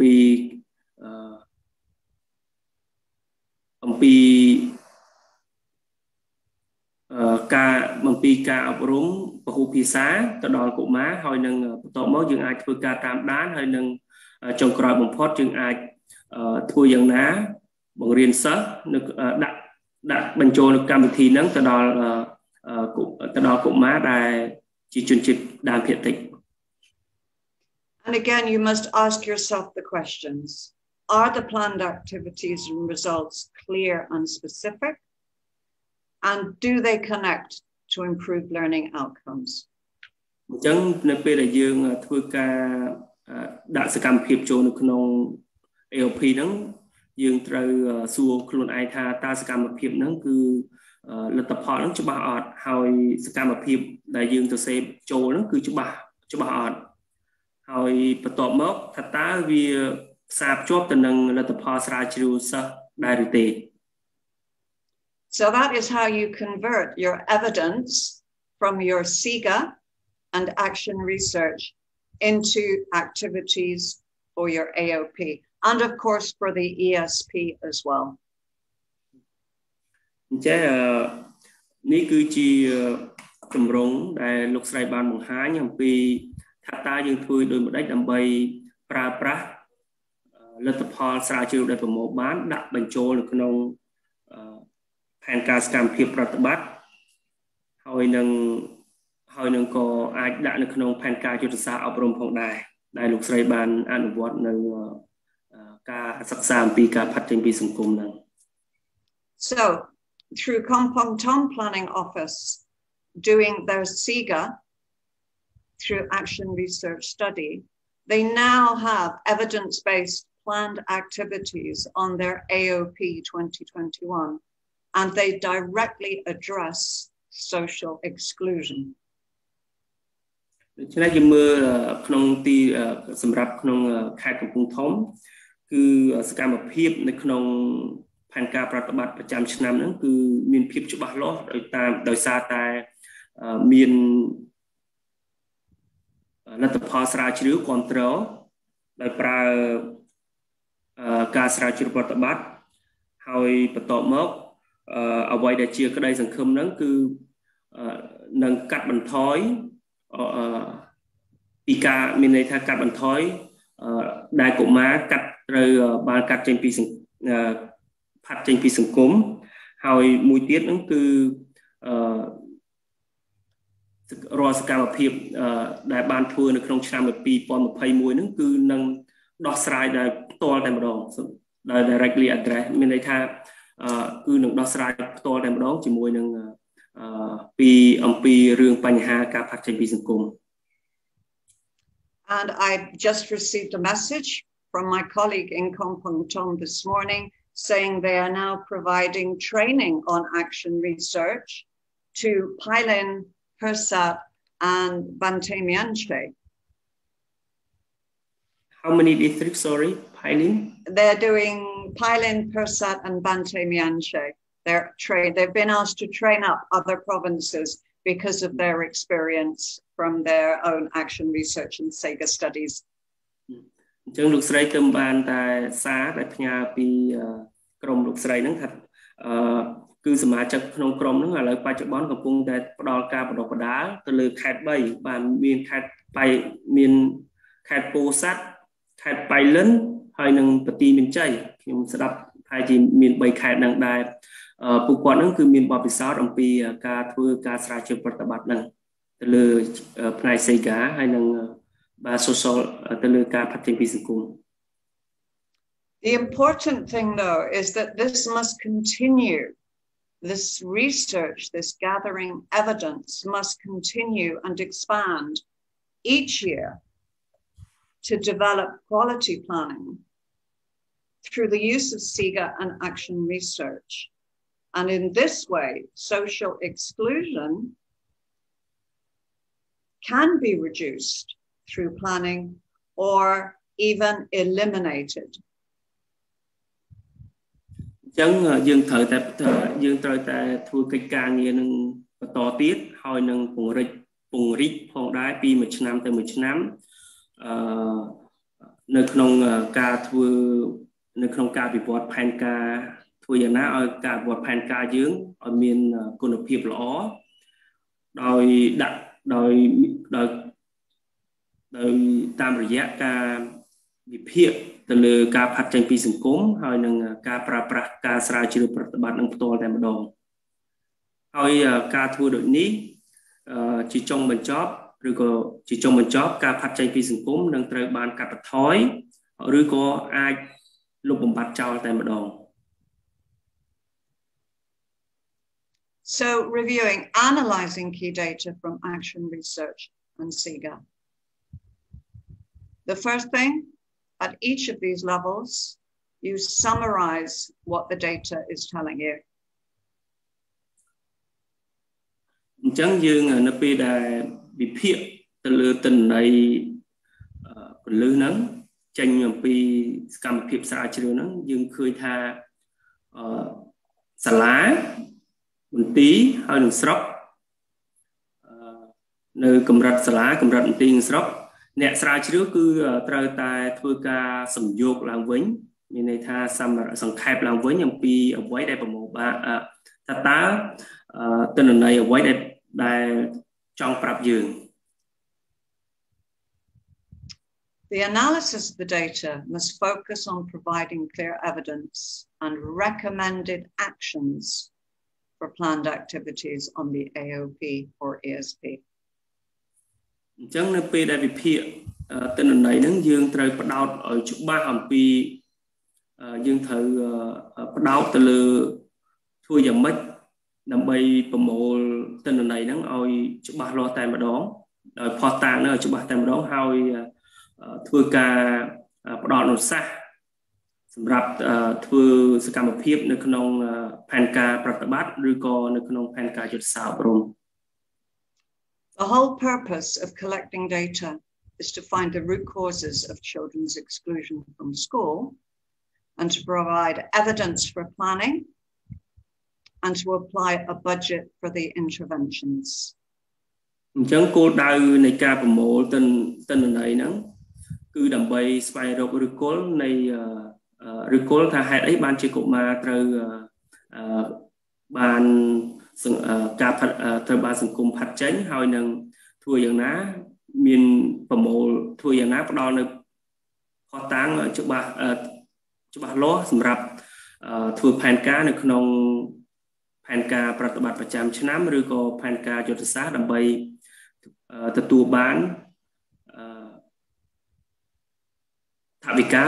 ក្នុងការគ្រប់គ្រងទៅលើសកម្មភាពនៅក្នុងផែនការយ៉ាងហ្នឹង Planning interventions to keep vulnerable children in school supports the government's priority policy of inclusive and equitable education.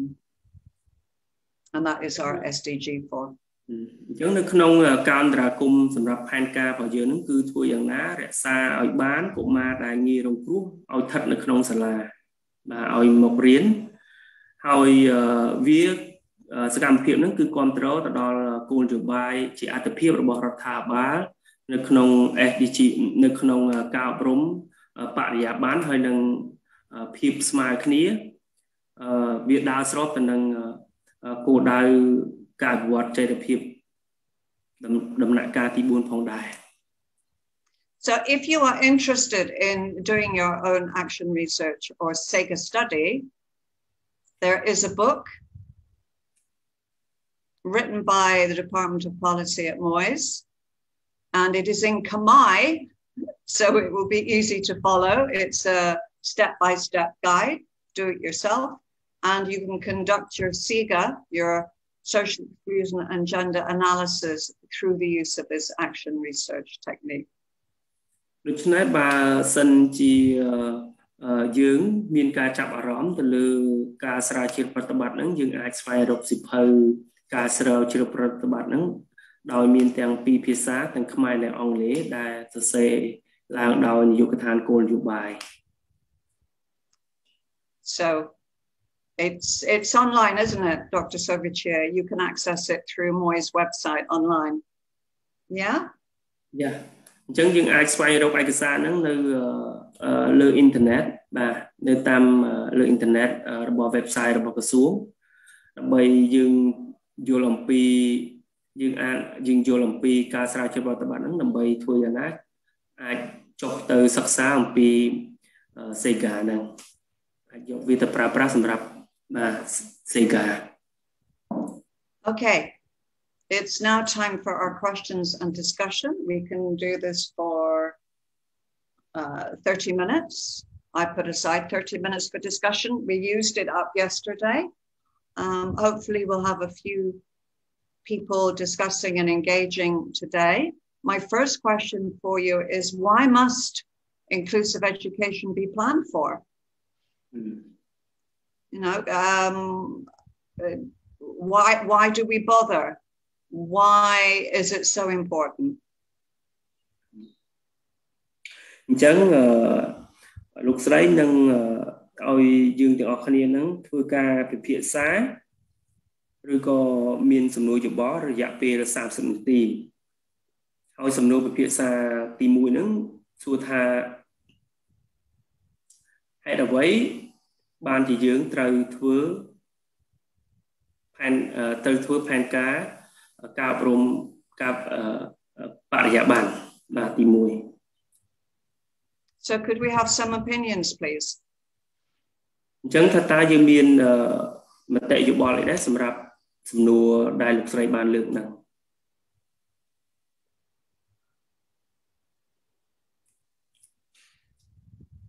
Let's have some hands up please.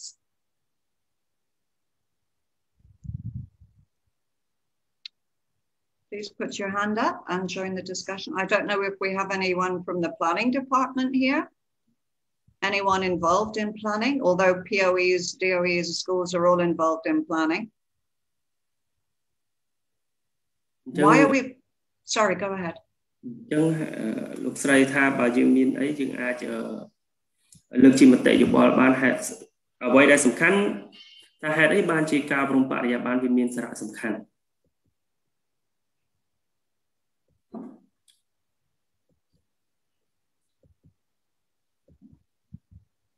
So silent. It is, isn't it? Yesterday we actually had a few people discussing things, but maybe they're not with us this morning. Yes, right. លោកគ្រូសូមសំណួរម្ដងទៀតយើងមិញយើងមានសំណួរចំនួន2អញ្ចឹងឯងលោកគ្រូបាទតែសំណួរទី1ហ្នឹងគឺសួរថាហេតុអីបានជាការអប់រំបរិយាបន្នហ្នឹងមានសារៈសំខាន់អាចនិយាយថាអញ្ចឹងបាទចាបាទសំណួរទី1សំណួរទី2ហ្នឹង what will happen if planning ហ្នឹង doesn't include issue on social exclusion មានន័យថាតើនឹងមានអ្វីកើតឡើងបើផែនការយើងហ្នឹងគឺអត់មានរួមបញ្ចូលបញ្ហាទៅលើការផាត់ចេញពីសង្គមចាតើនឹងមានអ្វីចាបាទតើមាននឹងអ្វីកើតឡើងតើផែនការរបស់យើងហ្នឹងអត់បានបាទដាក់បញ្ចូលបញ្ហា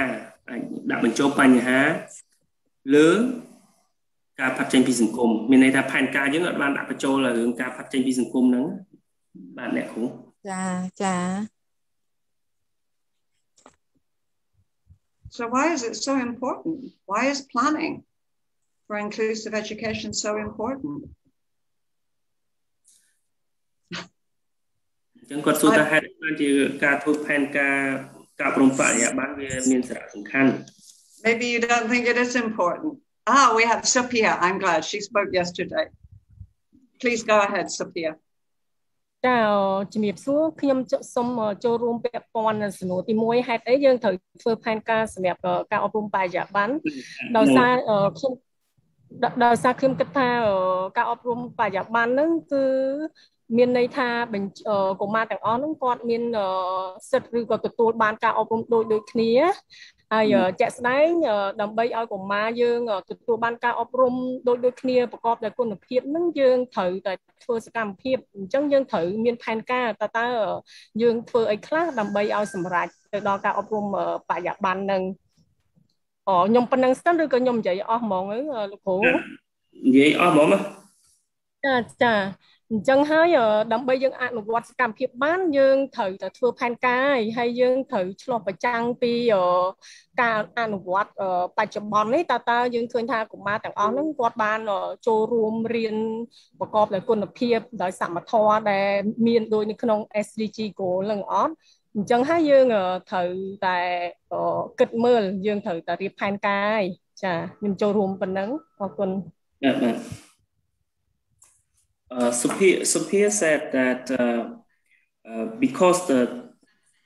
why it is important to do the inclusive education in the planning. So she said all children have the equal right to get education. So in order to give the education to students equally and in quality, they need to do the planning. How to get the student involved in education, and also in line with the Cambodia the goal, give the student with the education with quality and equity. And I think that's all. No, but she's got a good point. So thank you, Sophia, for that. Everyone, it's a right. It's a universal right that children have to an education. And as Cambodia is a signatory to the United Nations Convention on the Rights of a Child, they are agreeing to the fact that all children have this right. It is also their number one policy on the planning. Again, I don't see any planners from the planning department here today, but it is the number one priority policy from the government to ensure children have inclusive and equitable education. And it is on all the ESPs and the AOPs that are aligned with the National Education Strategic Plan. It is written there in black and white, and everyone is expected to get their planning to align with it. So,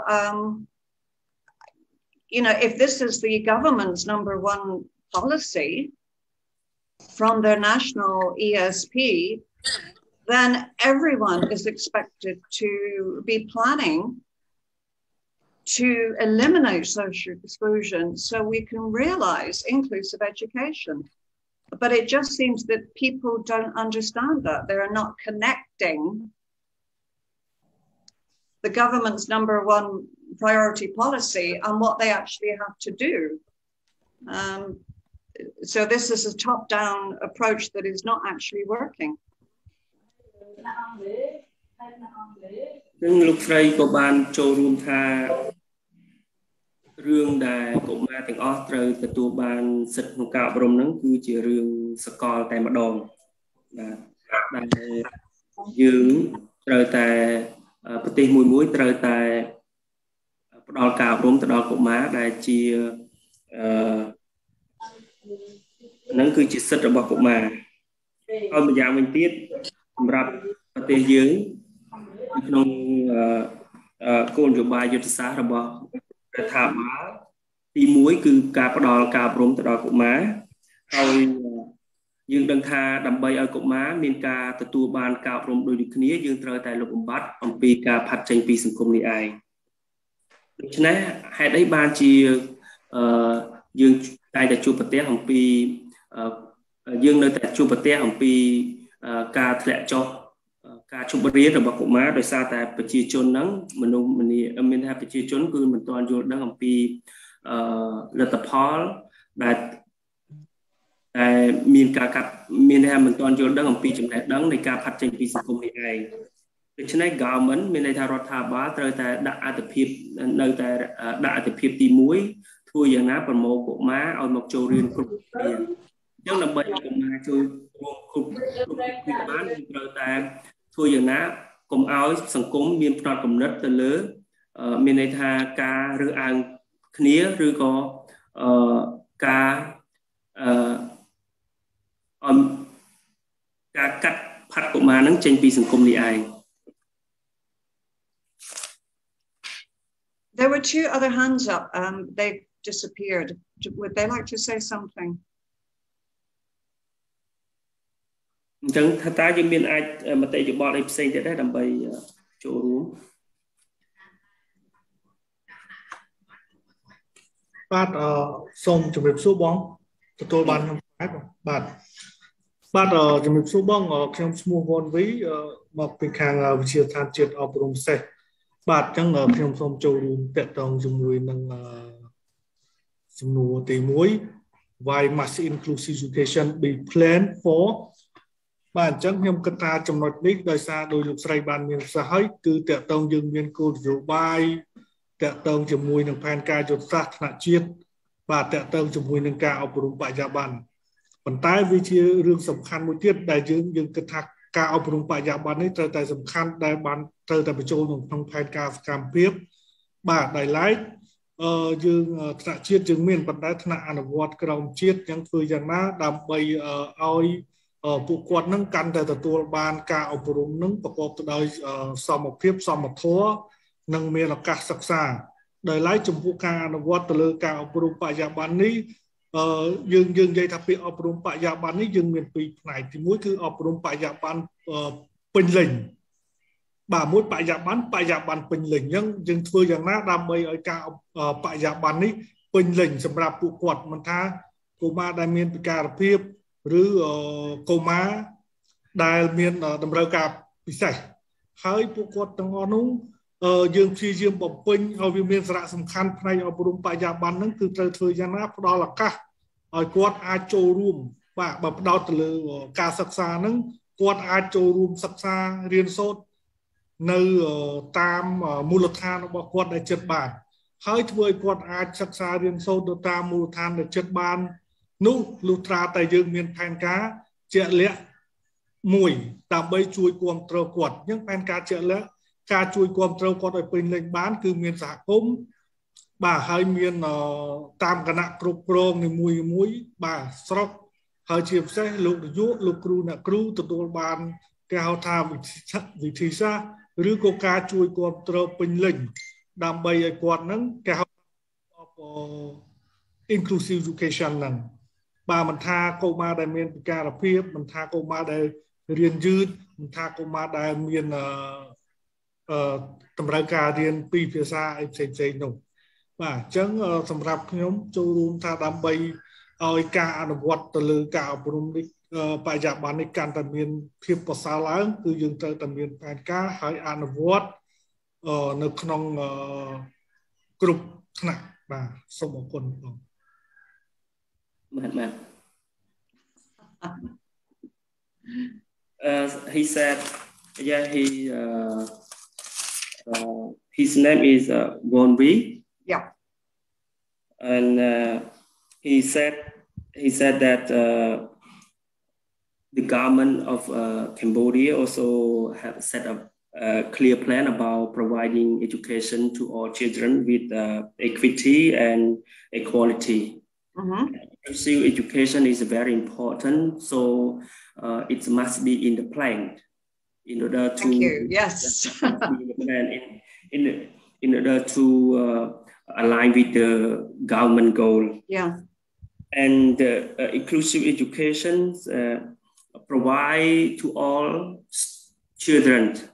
regardless personality, attribute, or regardless the personality or attribute of the children, even characteristic. That's why he said in order to implement the inclusive education very effectively, we must all the activity have to be put in plan from the grassroots to the top level. Yes. And for the children, even with the disability, we need to give them to access to education, even in the remote area or in their local village. And they must be be supported by the community, by the local authority, and even teacher and their parent too. Yes. Otherwise, the inclusive education cannot be realized. Thank you. That's why he stressed that inclusive education must be in planning from the top management to the grassroots management. Otherwise, it cannot be implemented. Yes. Thank you very much, Ron V. I think he has made excellent points. It can't just be something at the national level. It cannot be, this is our priority policy number one, if it doesn't reach grassroots level. It has to be a top-down and a bottom-up plan. Everyone has to be involved or it won't work. We won't achieve SDG 4. Thank you. អញ្ចឹងលោកស្រីក៏បានលើកថាចំណុចដែលលោកវ៉ុនវីបានលើកបញ្ជាក់មិញគឺល្អដោយសារតែការអប់រំបរិយាបន្នហ្នឹងគឺមិនត្រូវមានត្រឹមតែថ្នាក់ជាតិទេគឺត្រូវតែអនុវត្តពីថ្នាក់ជាតិរហូតដល់ថ្នាក់ក្រោមជាតិតែម្ដងហើយគឺគ្រប់កម្រិតតែម្ដងដើម្បីធ្វើយ៉ាងណាឲ្យវាដើរស្របទៅនឹងទិសដៅរបស់គោលនយោបាយរបស់រដ្ឋាភិបាលដែលដាក់ចេញថាកុមារហ្នឹងគឺត្រូវតែទទួលសិទ្ធិក្នុងការអប់រំបាទ And I think Vaughan V has actually answered the second question too. What will happen if planning does not include issues on social exclusion? I think, as he said, nothing will happen, nothing will change. Can anyone else tell me what will happen if planning does not include issues on social exclusion? If these are not planned activities on AOPs or ESPs, what will happen? លោកស្រីចង់ឲ្យយើងពិភាក្សាទាំងអស់គ្នាថាតើនឹងមានអ្វីកើតឡើងបើសិនជា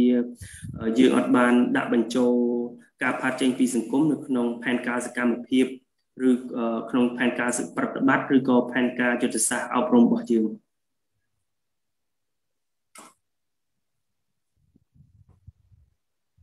តែយើងមានអីដែរឥឡូវយើងគឺថាតើនឹងមានអ្វីកើតឡើងបើសិនជាយើងអត់បានដាក់ចូលផែនការផាត់ចេញពីសង្គមនៅក្នុងផែនការប្រតិបត្តិ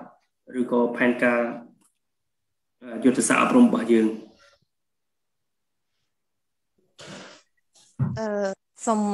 ជំរាបសួរលោកគ្រូអ្នកគ្រូចាខ្ញុំសូមចូលរួមបន្តិចខ្ញុំឈ្មោះសម្បូរស៊ីភៅខ្ញុំមកពីវិទ្យាស្ថានគ្រូសលខេត្តបាត់ដំបងអញ្ចឹង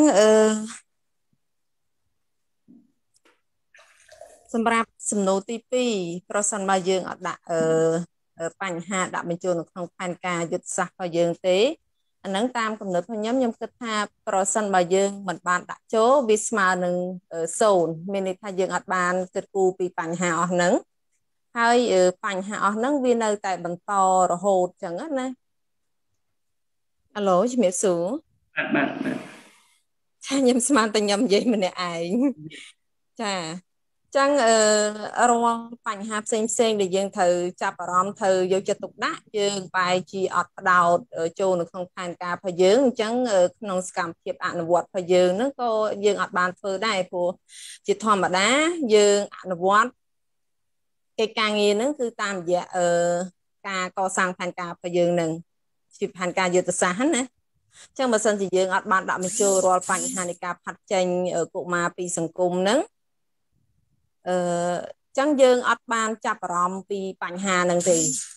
ចឹងក្នុងការប្រតិបត្តិរបស់យើងហ្នឹងក៏អត់មានសកម្មភាពក្នុងការលើកកម្ពស់ឬមួយក៏តេតងការលុបបំបាត់ការផាត់ចេញកុមារនៅក្នុងសង្គមណាចឹងវាអត់មានអីជា indicator សម្រាប់វាស់វែងវាអត់មានអីដែលជាសមិទ្ធផលចឹងសរុបមកមានន័យថា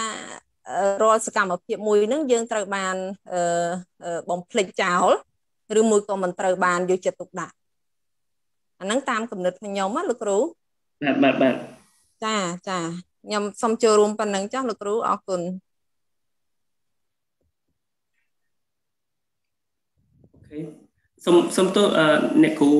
ឈ្មោះអីដែរស៊ីថៅលោកគ្រូស៊ីថៅចាខ្ញុំមកពីជាស្ថានគ្រូសល់ខេត្តបាត់ដំបងលោកគ្រូវិថិចចាវិថិចចា So CTEC is a teacher educator at Battambong Education Training College. She mentioned about question number 2. What will happen if the planning doesn't include issue on social exclusion? She said if we don't include the social exclusion in the planning, it means it is 0. Yes. It's equal 0. Yes. We don't pay attention. We have 0 attention to all to the children. That's why the activities, if we don't put the activity are based on the planning. If we don't put the social exclusion in the planning, it means we do nothing on social exclusion. Yes. That's why we do not improve the children's rights of education to get education. And exactly. And one more is about if we don't have, the first thing is about planning. If we don't plan, we have no activity. That is, if we no activity, we have no result. And we have no result, have no any indication to measure the students, we have no measure to attract the student into education. Like that. And it's something like we forget those who are excluded. That's why she emphasized that only we put the social exclusion in the plan. It means we care all children. We care for all children. Yeah, I am so pleased that these comments are being made. Because there are issues with planning and planning implementation. But if you do not get this on a plan, nothing will happen. And that nothing means children will continue to be excluded from school. And if you are happy to do nothing, so the outcome is nothing, then you can continue to not include anything in your planning. But don't expect things to change, because unless you are active in trying to eliminate social exclusion, children will continue to be excluded. Sorry, that's a little bit using negatives there rather than positive.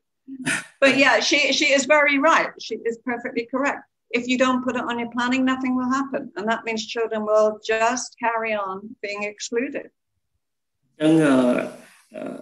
អ្នកគ្រូអំបញ្ញមិញគាត់គ្រប់គ្រងទៅលើទស្សនៈអ្នកគ្រូគាត់ថាលោកស្រីថាបើយើងអត់ដាក់ចូលការផាត់ចេញពីសង្គមនៅក្នុងផែនការនោះទេគឺ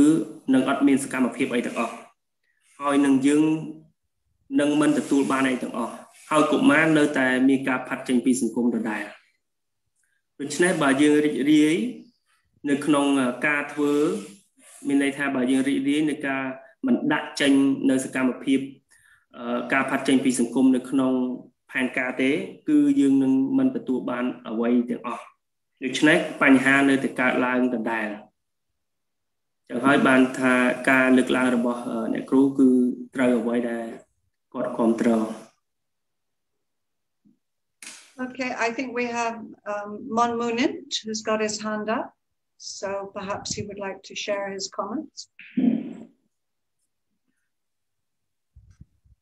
បាទជំរាបសួរខ្ញុំឈ្មោះមនមុននិនពីខាងវិទ្យាស្ថានជាតិអប់រំខ្ញុំសូមអនុញ្ញាតចូលរួមចំពោះសំណួរទី2ថាតើមានអ្វីកើតឡើងបើសិនបើយើងមិនបាន include education នៅក្នុងផែនការរបស់យើងអាចមានចំណុចខ្លះជាន់ជាមួយវាគ្មិនក្នុងលើកដែរតែខ្ញុំសូមអនុញ្ញាតចូលរួមជាសន្ថែមទី1កាលណាយើងអត់បានដាក់ចូលទៅក្នុង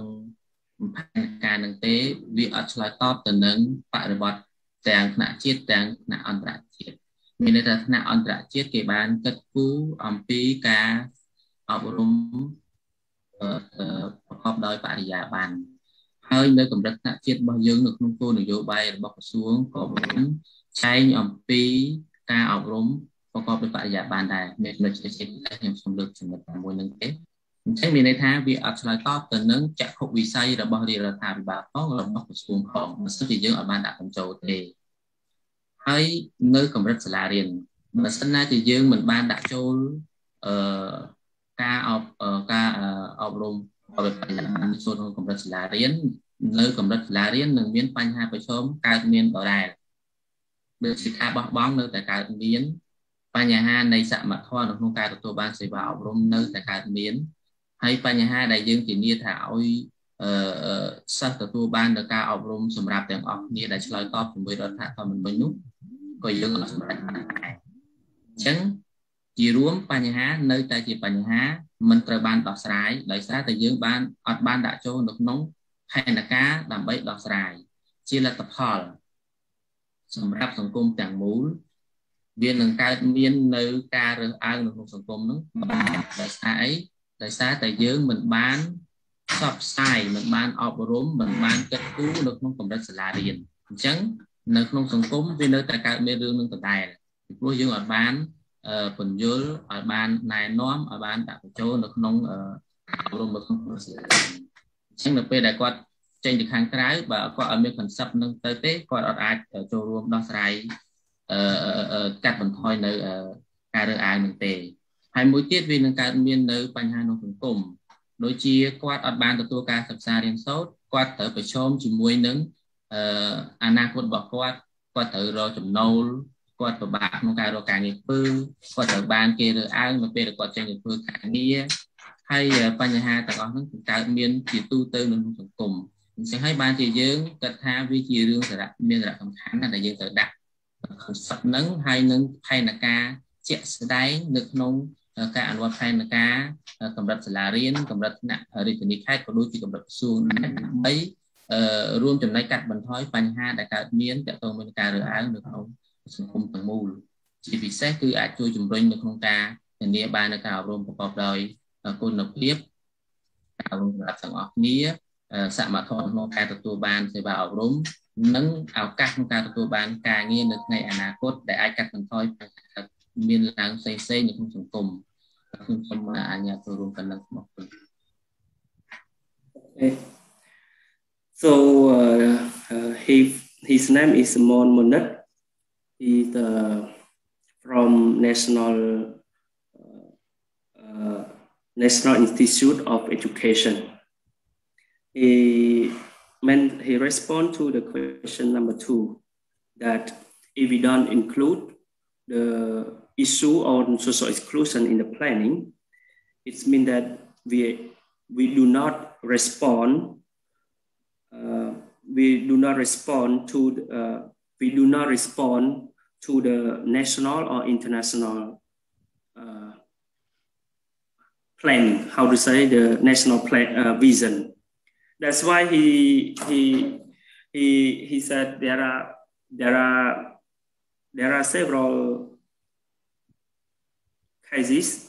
There are several issues he would raise. The first, we do not respond to the national or international goal. The second about inclusive education. If we don't put the social exclusion into the planning, it means that we also doesn't match up with the inclusive education and do not respond to the vision of the government, of the Cambodian government and Ministry of Education. That's why he encouraged all schools need to put social inclusion at the school level. Mm-hmm. And one more, the final goal also aligned with the Cambodia constitution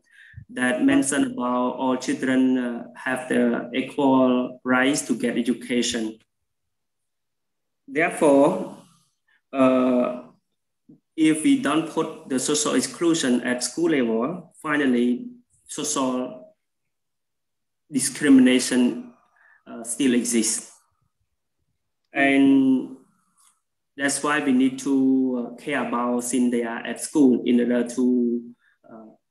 eliminate or reduce the social discrimination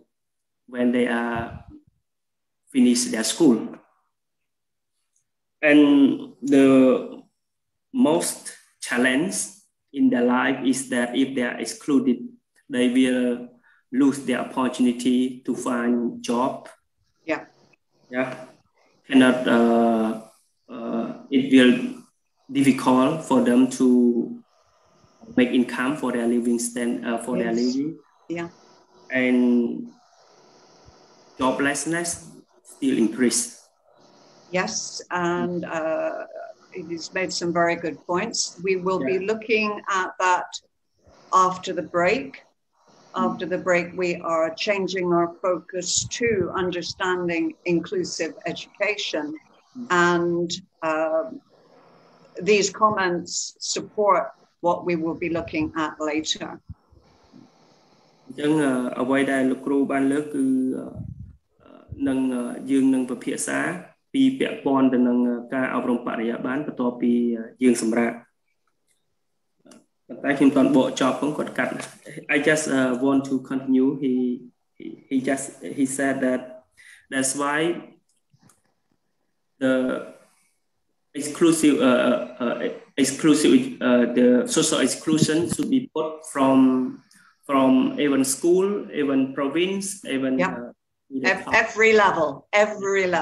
Yes, all children. Yeah, and before we do break, we're timetable to break at 10:20, but I have a slide here. What is the point of education planning? This is part of my unit on the fundamentals of education planning, and I thought it was very relevant to what we're discussing. So what's the point of education planning?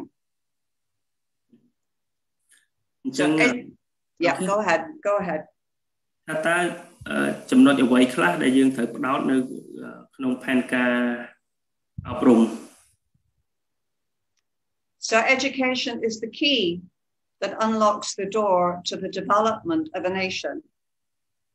Education needs to be effectively planned because bad educational planning can endanger a country's development for decades.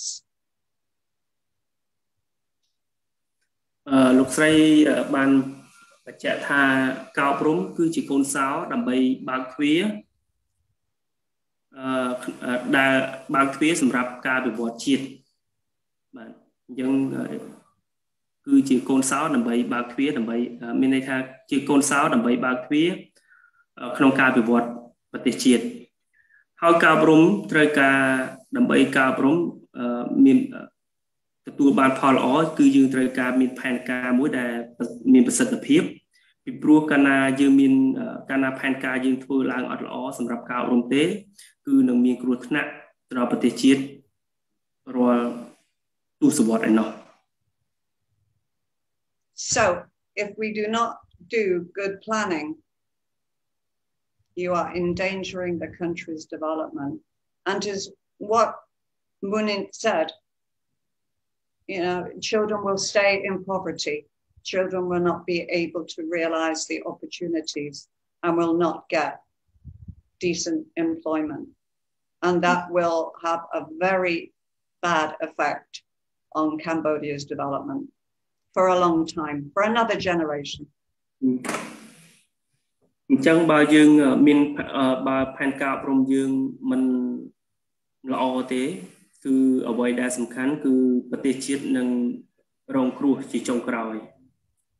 ហើយការរងគ្រោះហ្នឹងគឺមិនមែនរយៈពេលខ្លីទេគឺរាល់ទសវត្សរ៍ឯណោះហើយយើងដឹងថាកុមារអនាគតរបស់ពួកគេគឺពឹងទៅលើអប់រំនៅអញ្ចឹងពួកបើពួកគេបានអប់រំគឺកម្រិតនៃភាពក្រីក្រគឺនៅតែមានដដែលហើយពួកគេនឹងបាត់ឱកាសដើម្បីចូលរួមអភិវឌ្ឍប្រទេសជាតិទាំងអស់ហើយអ្វីដែលសំខាន់ចុងក្រោយគឺប្រទេសជាតិជាអ្នកទទួលរងនូវផលប៉ះពាល់ទៅលើលទ្ធផលដែលយើងធ្វើផែនការអប់រំមិនល្អនៅពេលបច្ចុប្បន្នហ្នឹង Okay, we will break there. We will have 10 minutes. We will come back 10:30. And this is what we will be looking at after the break. Okay, so stretch your legs, have a drink of water, go to the toilet, and I'll see you all in 10 minutes. Okay, អញ្ចឹងយើងសម្រាប់រយៈពេល10នាទីម៉ោង 10:30 យើងបន្តមេរៀនបន្តទៀតអរគុណច្រើនសូមអរគុណស្រីបណ្ឌិតក៏ដូចជាលោកបណ្ឌិតឡាយសុខវិជ្ជាដែលបានជួយបកសម្រួលនិងបកប្រែជីវជូនដល់លោកគ្រូអ្នកគ្រូដែលចូលនៅក្នុងរយៈពេលព្រឹកនេះតែម្ដងចា៎នេះខ្ញុំនឹងជូនលំណភ្ជាប់សម្រាប់ចុះវត្តមាននៅព្រឹកនេះដាក់នៅក្នុងប្រអប់សារអញ្ចឹងសូមគោរពអញ្ជើញលោកគ្រូអ្នកគ្រូទាំងអស់ចា៎ចុះមេត្តាចុះវត្តមាននៅក្នុងលំណភ្ជាប់នេះឲ្យបានគ្រប់គ្នាចា៎សូមអរគុណហើយក៏សូមសម្រាប់រយៈពេល10នាទីចា៎យើងជួបគ្នានៅពេលបន្តិចទៀតនេះចា៎សូមអរគុណ